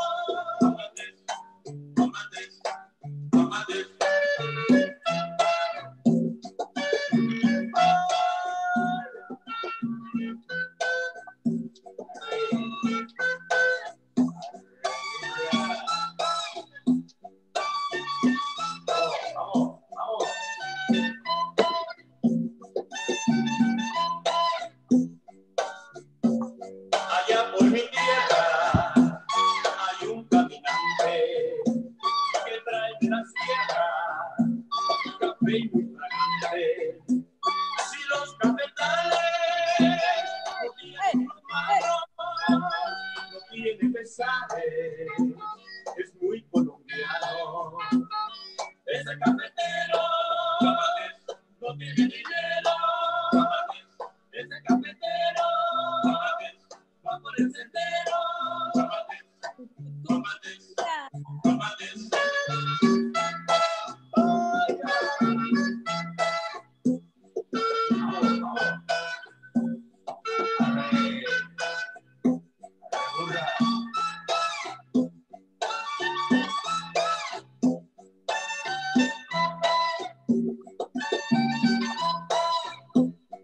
Ese cafetero no tiene dinero. Ese cafetero va por el sendero. Ese cafetero no tiene dinero. Ese cafetero va por el sendero. Muchas gracias, DJ Vida. Instagram, Cucu Cumbia, 2 A's at the end. What's up? Representing from all kinds of places, but right now on the Lonely Territory, Indigenous Lonely Territory, Oaktown, Oakland. We are in East LA area. We are streaming also with gente from Teahouse, El Chuco, also City Terrace, and a lot of people on the YouTube live stream coming from all over the country. Put your questions there now. We do see some questions already, and we'll be asking them in just a bit. Thank you so much, DJ Malavida. So we are about to do a little bit of Q&A with Gris Muñoz. So we're gonna go ahead and start, and then see, we also have a few from the audience. We'll go back and forth with some questions. So one of the questions we were thinking of is, I know there's probably many, but what is one of your inspirations, or just one of your inspirations? I know you shared a little bit already, but I just definitely go ahead. I just definitely and actually this was on my thank you list, and my inspiration is definitely the Mujeres, the Black and brown women of color that have written before me. so many works by Black and brown women, feminist women, womanist women that have inspired me. And so definitely I like to think that I am speaking along that genre of just mujerista theology. And so definitely the writers that came before, because they helped us so much. They crushed up their bones and fed them to us. And so many of us have been liberated through their work. So I just want to thank the Abuela Xicana writers. Oh, thank you so much. Yeah, as Mujeres and Maiz, we're always talking about the lineage and the heritage that we come from. You know, we usually identify them as 1960s and 70s, 80s, 90s, more 60s, 70s, 80s, Chicanics, Latinx, indigenous writers, poets, and musicians. But, you know, it goes even way before that. And even now, like, we are part of like a generation also, there's a new generation. And so it's really key for us to always say like before, because a lot of what's happening now is that we were able to do is as a result of those become before. A lot of what people are able to do now all over social media is a result of a lot of the push, working, and like struggle that people before came, including, at least in East LA, Mujeres and Maiz, you know, a lot of blood, sweat, and tears that our ancestors and even we have done. So we're gonna take some questions from our chat audience, our live stream audience. Sonia Gutierrez, coming out of San Marcos and the North San Diego area, poet herself, and also with the book and other profesora. She asked, Gris Muñoz, when was your vision for writing a poetry and prose collection born? You know, I actually have always been a bit of a literature snob. Just growing up and being exposed to different works, and a lot of them classical works, because that's what they make brown kids read, is a bunch of classical work. And so really, I really never imagined that I would be putting out a hybrid work. In fact, I kind of looked down on hybrid works. And when I would see a hybrid work, I would think, well, maybe they didn't have enough material for a whole book, or I would have like these, and really I was humbled. I was humbled because what ended up happening was I was at the same time writing poetry, short story, Spanish and English, and it was all just calling that it belonged together, that it all belonged together. And I was thinking, this can't be. So at some point I tried to put out an all short story book, or an all Spanish poetry book, or just a poetry book. And every time I would look at these different editions of my work, they all seemed very incomplete. And I realized that what I was trying to do was describe who I am. Like Coatlicue Girl is me, basically. And so everything that goes into it, whether it's prose or poetry or in Spanish or in English, these are all the pieces that make up this mujer, right? This mujer. And that's really what I wanted to do, was show the full picture of this mujer, the Coatlicue girl who is now a woman. And so I messaged Michael Sedano, M. Sedano, and he is known as historically one of our greatest Chicano critics. And so he's a maestro. And I messaged this maestro and I said, I don't know what to do. I don't know what to do with this whole thing. And he said, why don't you make it a hybrid? And I said, a hybrid? And he said, have you forgotten that Borderlands is a hybrid? And then I just realized that I was playing into the idea of what I thought a book should be through colonized eyes, and that Gloria Anzaldúa had written a hybrid. And it has been one of our most treasured works, and we love it, and we critique the hell out of it, but we love it. And so that's really where it all came to me, that I could work on a hybrid. Awesome, thank you so much. Moni, you had a question, correct? Yes, well, first of all, I wanted to say thank you to everyone who shared. It was beautiful to see folks on commenting that they were reading along as you were sharing, Gris, some of your work. And I was like, that's so beautiful. And throughout, right? Like, oh, that's my favorite piece, or this is my favorite piece. And so I just want to thank you for your work. Specifically for me, the one that really stood out to me was Chingona, and really what you shared after that.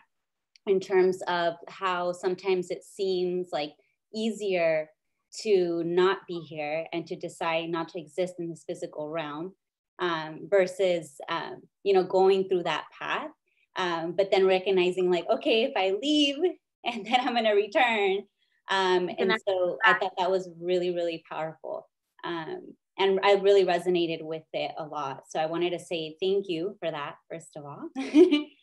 And the question that I had was, I know you, like for myself as well as a writer, like it can be really emotionally heavy to write. And so also the what you shared about they crushed up their bones and fed them to us. I was like, oh my goodness, like I was shook. But basically, you know, like it's a very powerful practice, but it can also be very emotionally heavy.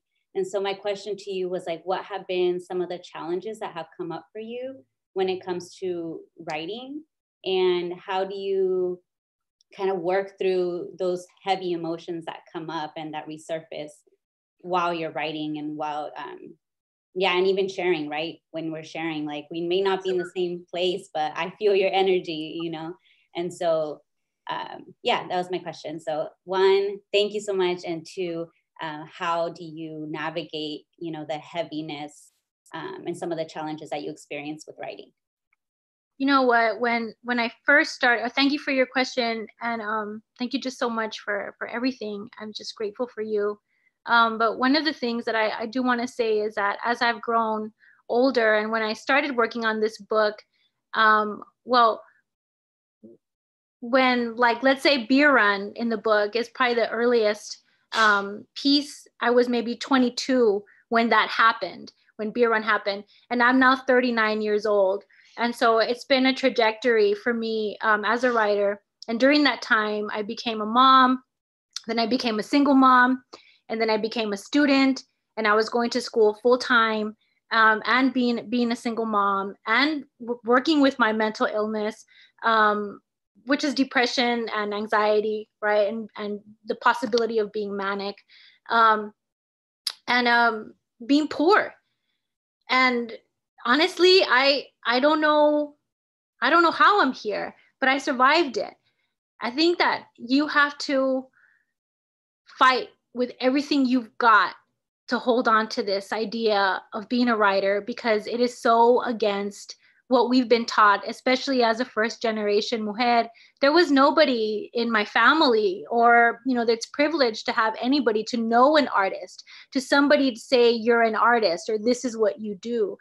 I come from working class background, so there was nobody to teach me that I could be an artist or I could be a writer.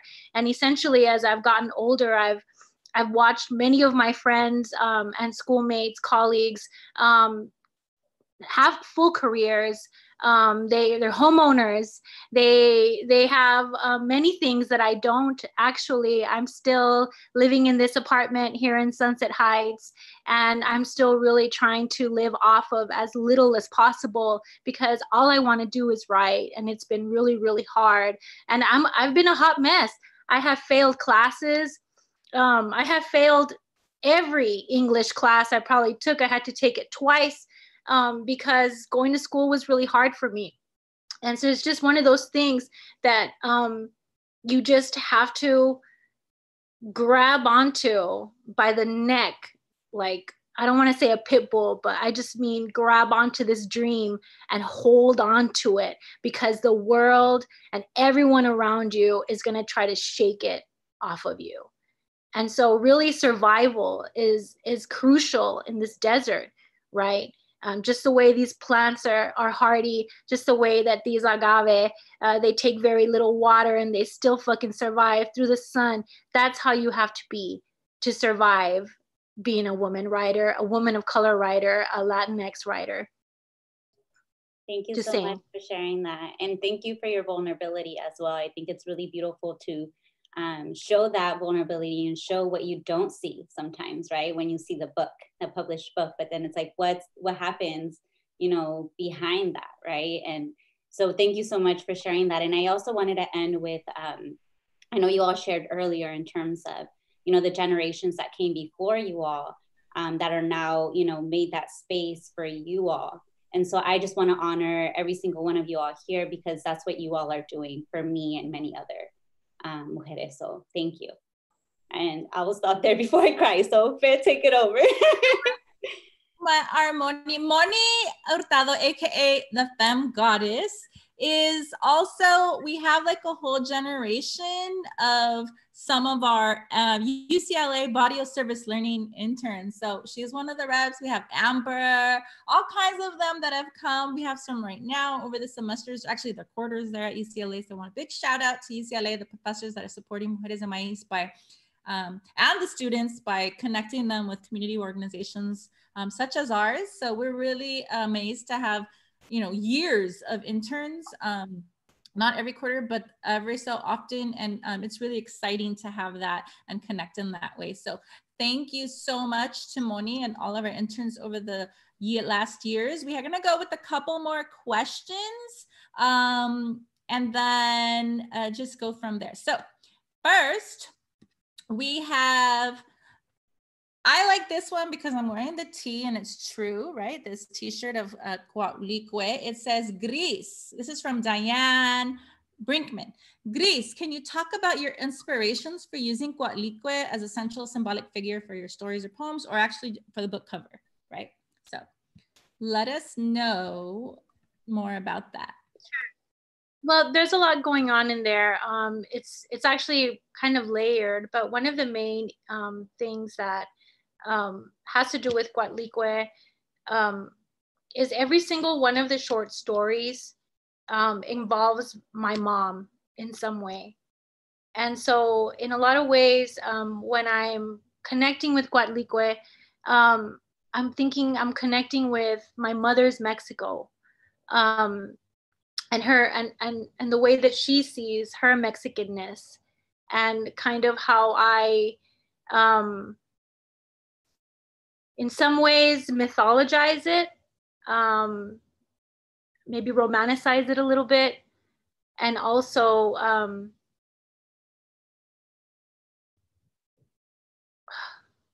well, in regard to my mom, right, there's that kind of chasm between a first generation daughter and a Mexican born mother.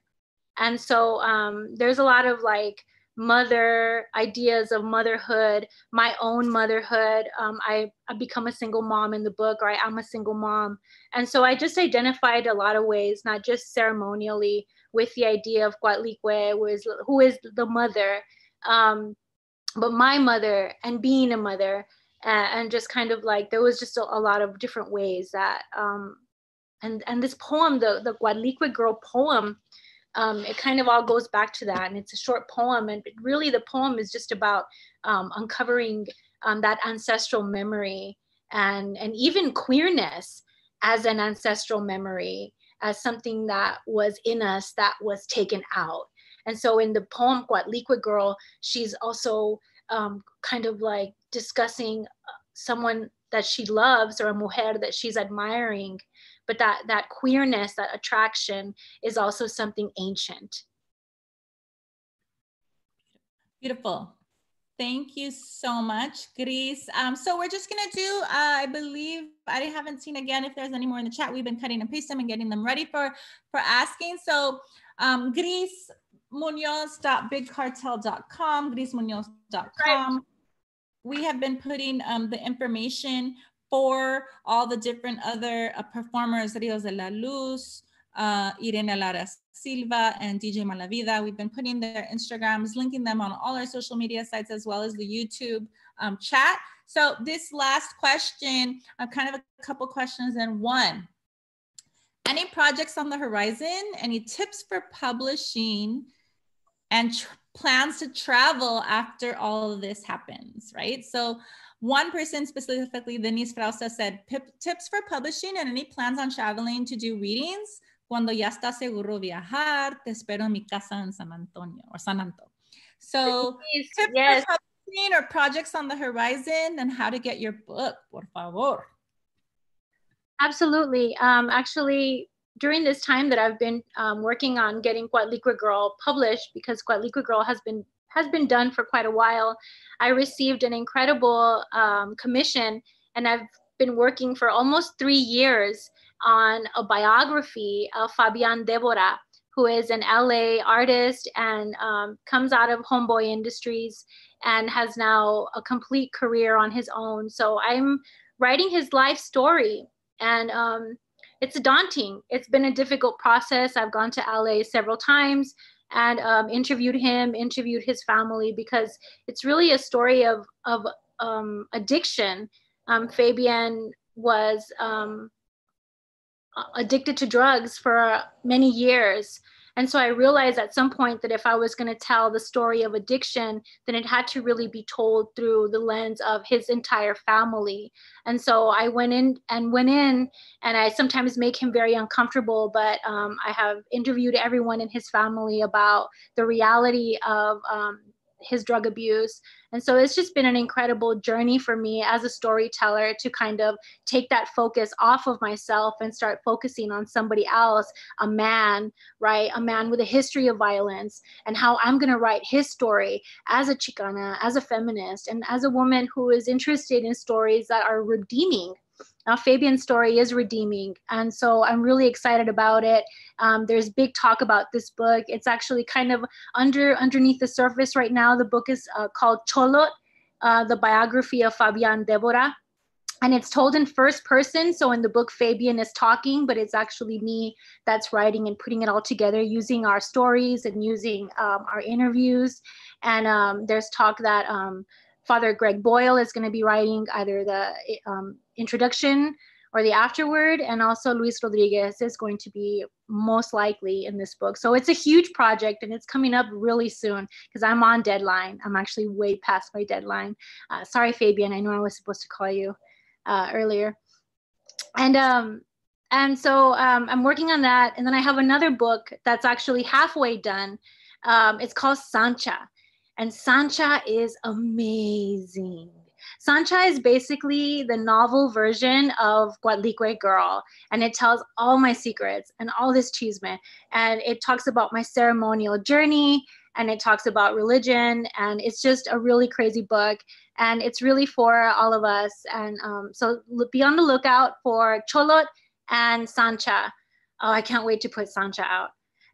So thank you so much for asking that. And publishing tips would be just to work your ass off and stay open. I mean, build a community of writers, especially if you are not going to school for an MFA. Like me, I don't have an MFA. It's really important that you hang out with, know what others are writing, know who's writing what in your city, go to poetry readings, take online workshops, read. I mean, really, really try to cultivate a community of writers. And there's a lot of us, so you can, seek us out. And I think that's really where your work can start moving, is through this community. Is that it? Thank you so much. So I was doing a little bit of work right now. If you see everybody's pictures right now, you can see that everybody has their Instagram name, those who have it. And I'm also gonna change ire'ne's to, well, you could keep your full name, and we're gonna maybe put the website there. So if you look at everybody's name right now, it says their Instas. I just wanted to make sure that people were able to see and follow people's Instagrams, follow their great work, their upcoming projects, just as she mentioned, the memoir of Fabian Debora, and so much more. Sancha, I remember when we remembered, or you figured out the term spiritual Sancha, and I have a picture of you in there. That's you were there. like, she got on the big screen in there. Oh my God. It was like 15, 20 videos, the little screen made into one big screen. It was like the funniest thing. I wish I could share it right now, but I didn't get it ready. But yes, she got on the big screen there. I'm always a spiritual Sancha, you know what? And then, I get in trouble for it, but I end up being a spiritual Sancha. And so that's kind of like something that we've talked about. Yeah. Chistosa. So, Chistosix, our community, we're so thankful to have Gris Muñoz sharing the poetry and information, prose from Gris Muñoz's new book, Coatlicue Girl. Where can you get it? grismunoz.bigcartel.com for the information to get the book if you haven't purchased it. If you're a librarian, if you're a cultural center, a community space, a school, this is where you want to get from the author directly. Is that correct? Tell us more about how they can get the book and any like special offers or like signatures I think you had mentioned. Can you share? So if you'd like a signed book, you can message me. And now I have that Big Cartel website, and you can find that off of my website, www.grismuñoz.com, or you can go to the publisher, direct from the publisher, because we don't want to be supporting Amazon as much as possible. So support the press, FlowerSong Press, flowersongbooks.com, I believe, and you can also get the book through there. And the book is hopefully, and you can ask your local bookstore for the book. And yes, it's on Amazon, but it won't be signed. And someone else bought it through Barnes & Noble, online stores. So the book is already making its way out there. Beautiful. Thank you so much, Gris. So grismuñoz.bigcartel.com to purchase the book, or grismuñoz.com for the website for readings, bookings, virtual readings. You saw how she can still emote all this energy and all these other poets. Also, Rios de la Luz, thank you for joining us. Ire'ne Lara Silva, thank you for joining us. DJ Malavida Cucumbia, thank you for joining us. I want to unmute everybody or unmute yourselves if you hadn't done it. And I just want to give y'all a little bit of chance to say hello or send a last shout out to Gris. And also maybe one by one, give your Insta or website, please. Can Rios go first? Everybody should be. And really quickly, can you also add your virtual tip jar as you go around so folks can support you and send you some energy through dinerito? So make sure you include that as well. Okay. Rios? Yes. So I just want to say again, thank you so much for having me, Gris, and congratulations.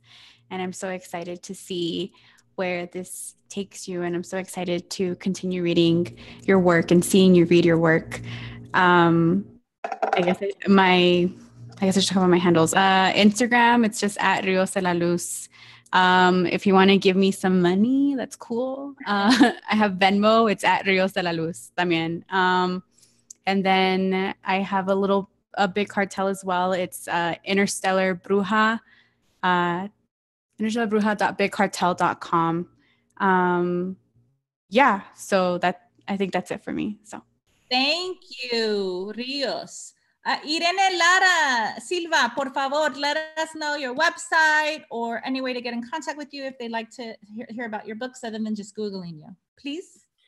So it's probably easiest to Google me. So if you just look up Ire'ne Lara Silva, it goes to my website. I've got different possible books that I have in stock right now that I can send out signed orders next week. So just let me know. PayPal and Zelle is ire'neLaraSilva@yahoo.com. Y'all can also email me at that address. And last, Gris, thank you so much for inviting me, and felicidades on the book. And I am so glad. I know you've been waiting a long time for this book. I'm so glad to see it. I'm so glad to hear you reading from it. And I'm so glad that now as a community, we get to celebrate it with you. Thank you so much, Ire'ne. I love you. Feeling the love through YouTube even, right? So let's see, DJ Malavida Cucumbia, can you let us know your Venmo or any way to get in touch with you if they want an online virtual party, or in the future if they want to connect with you? Por favor, DJ Malavida, Noemi. Hola, hola. Probando 2, 3, 3, 3, 2, 3. Sí, sí. Well, I want to start off with, again, Gris, muchísimas gracias por la invitación, Mujeres de Maiz, for using your platform. If you feel like, just to be transparent, all the virtual parties that I've been DJing, I've been using my privilege and kind of paying it forward. So I've been donating everything that I've been making through these virtual hangouts. So if you feel like contributing to that, my Venmo is Malavida, MALAVDA. If you want to follow me on Instagram to kind of kick it in some other type of virtual realm, it's going to be at Cucumbia. It's CUCUCUMBIIAA. So it's actually right down here. That's me right there. And again, just a big felicitaciones to Gris. It's been my absolute pleasure. I'm looking forward to actually meeting in real life with most of y'all. Yes. And, you know, I'm all about connecting dots. So thank you again for building this beautiful community and this beautiful platform and for being inclusive in it. Muchísimas gracias. Appreciate everybody on here and everybody tuning in. Y'all could always slip into my DMs if y'all want any like musical. I know a lot of people were asking for playlists. I'm a little new to like the virtual worlds because I spin vinyl. But I'm more than happy to share my Spotify's and cosas así, like canciones. I try to play a little bit of cumbia from every region. And that's kind of why I like cumbia. Every region kind of has their own take on it. So yeah, if you ever want to chop it up about music or anything like that, if you want to collaborate, hit up my line. Again, on Instagram, it's cucucumbia. And again, if you want to contribute to any donations, Venmo at Mala Vida, VDA, Mala Vida. Thank you again. And then thank you, Felicia, for moderating this beautiful event. Everybody looking fabulous, by the way. Thank you.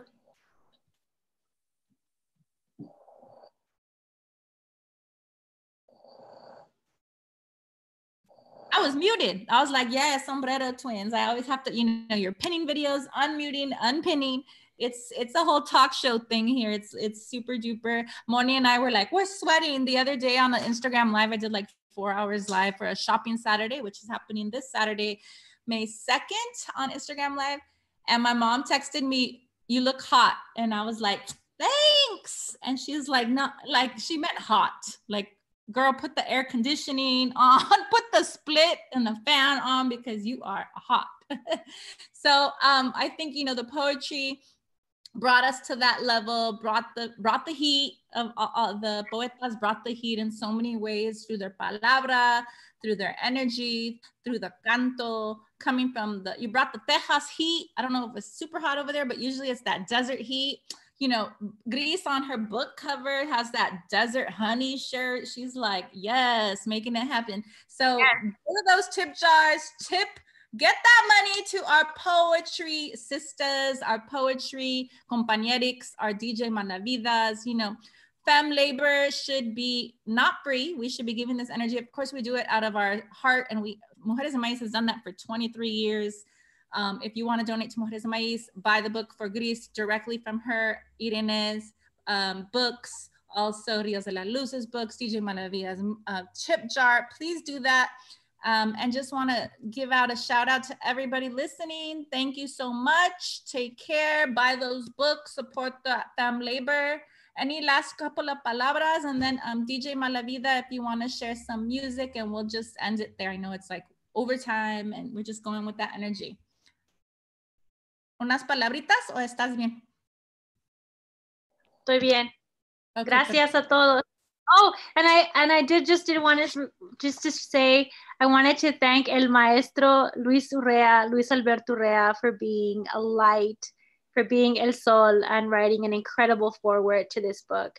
I would like to tattoo rock and roll curandera all over my body. Andale. Thank you. Can you share just closer about the pictures and tell us like 30 seconds about the visual artist?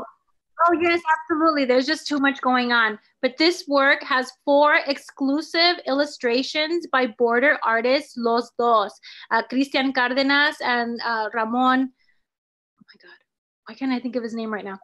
And Cristian and Ramon are Los Dos, and they are they worked with me for almost 4 years on this book. This book has taken forever, and it includes 4 very exclusive illustrations that are nowhere else that you can find Los Dos's work.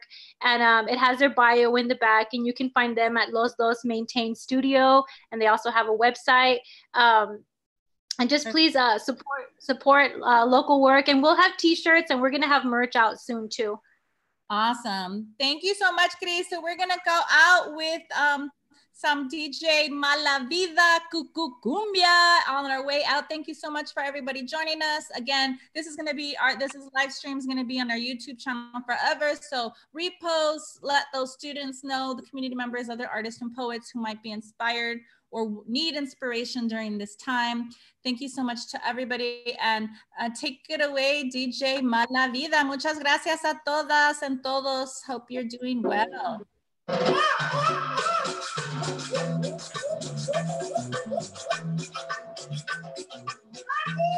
Hey, hey, hey, hey.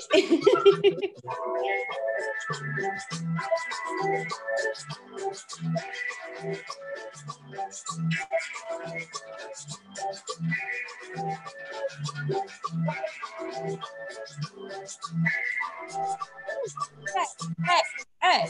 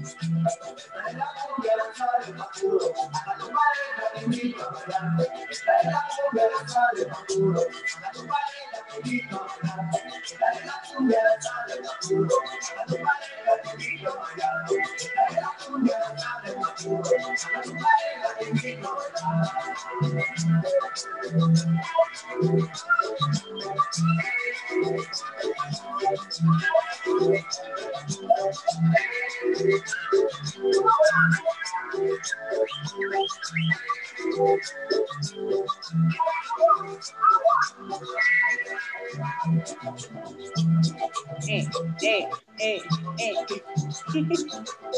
Please have a party. We're having some party. What to do? Now.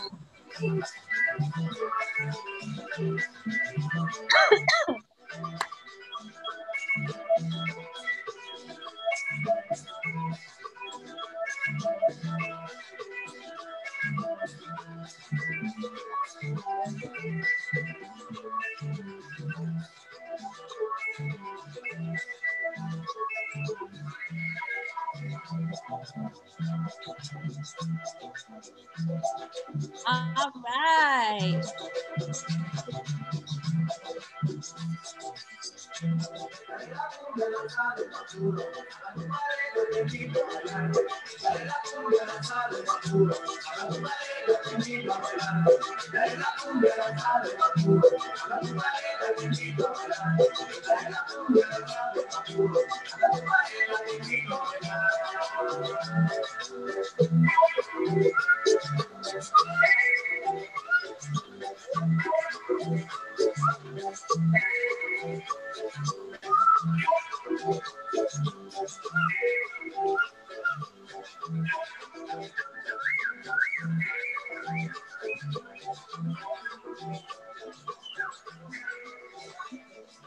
Hey, thank you so much.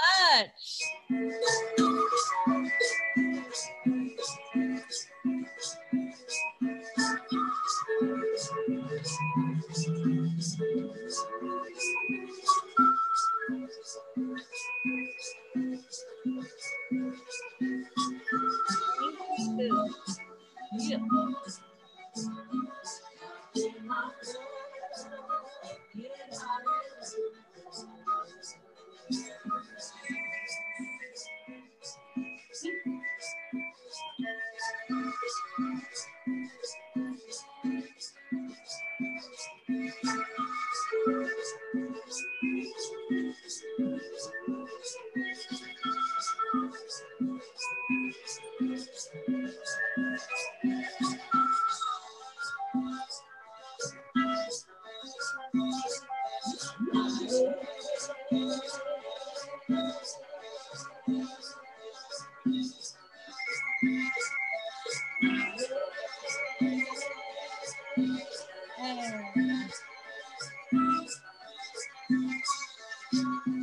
right. So we're about to log off and stop soon our live stream for Coatlicue Girl, Gris Muñoz.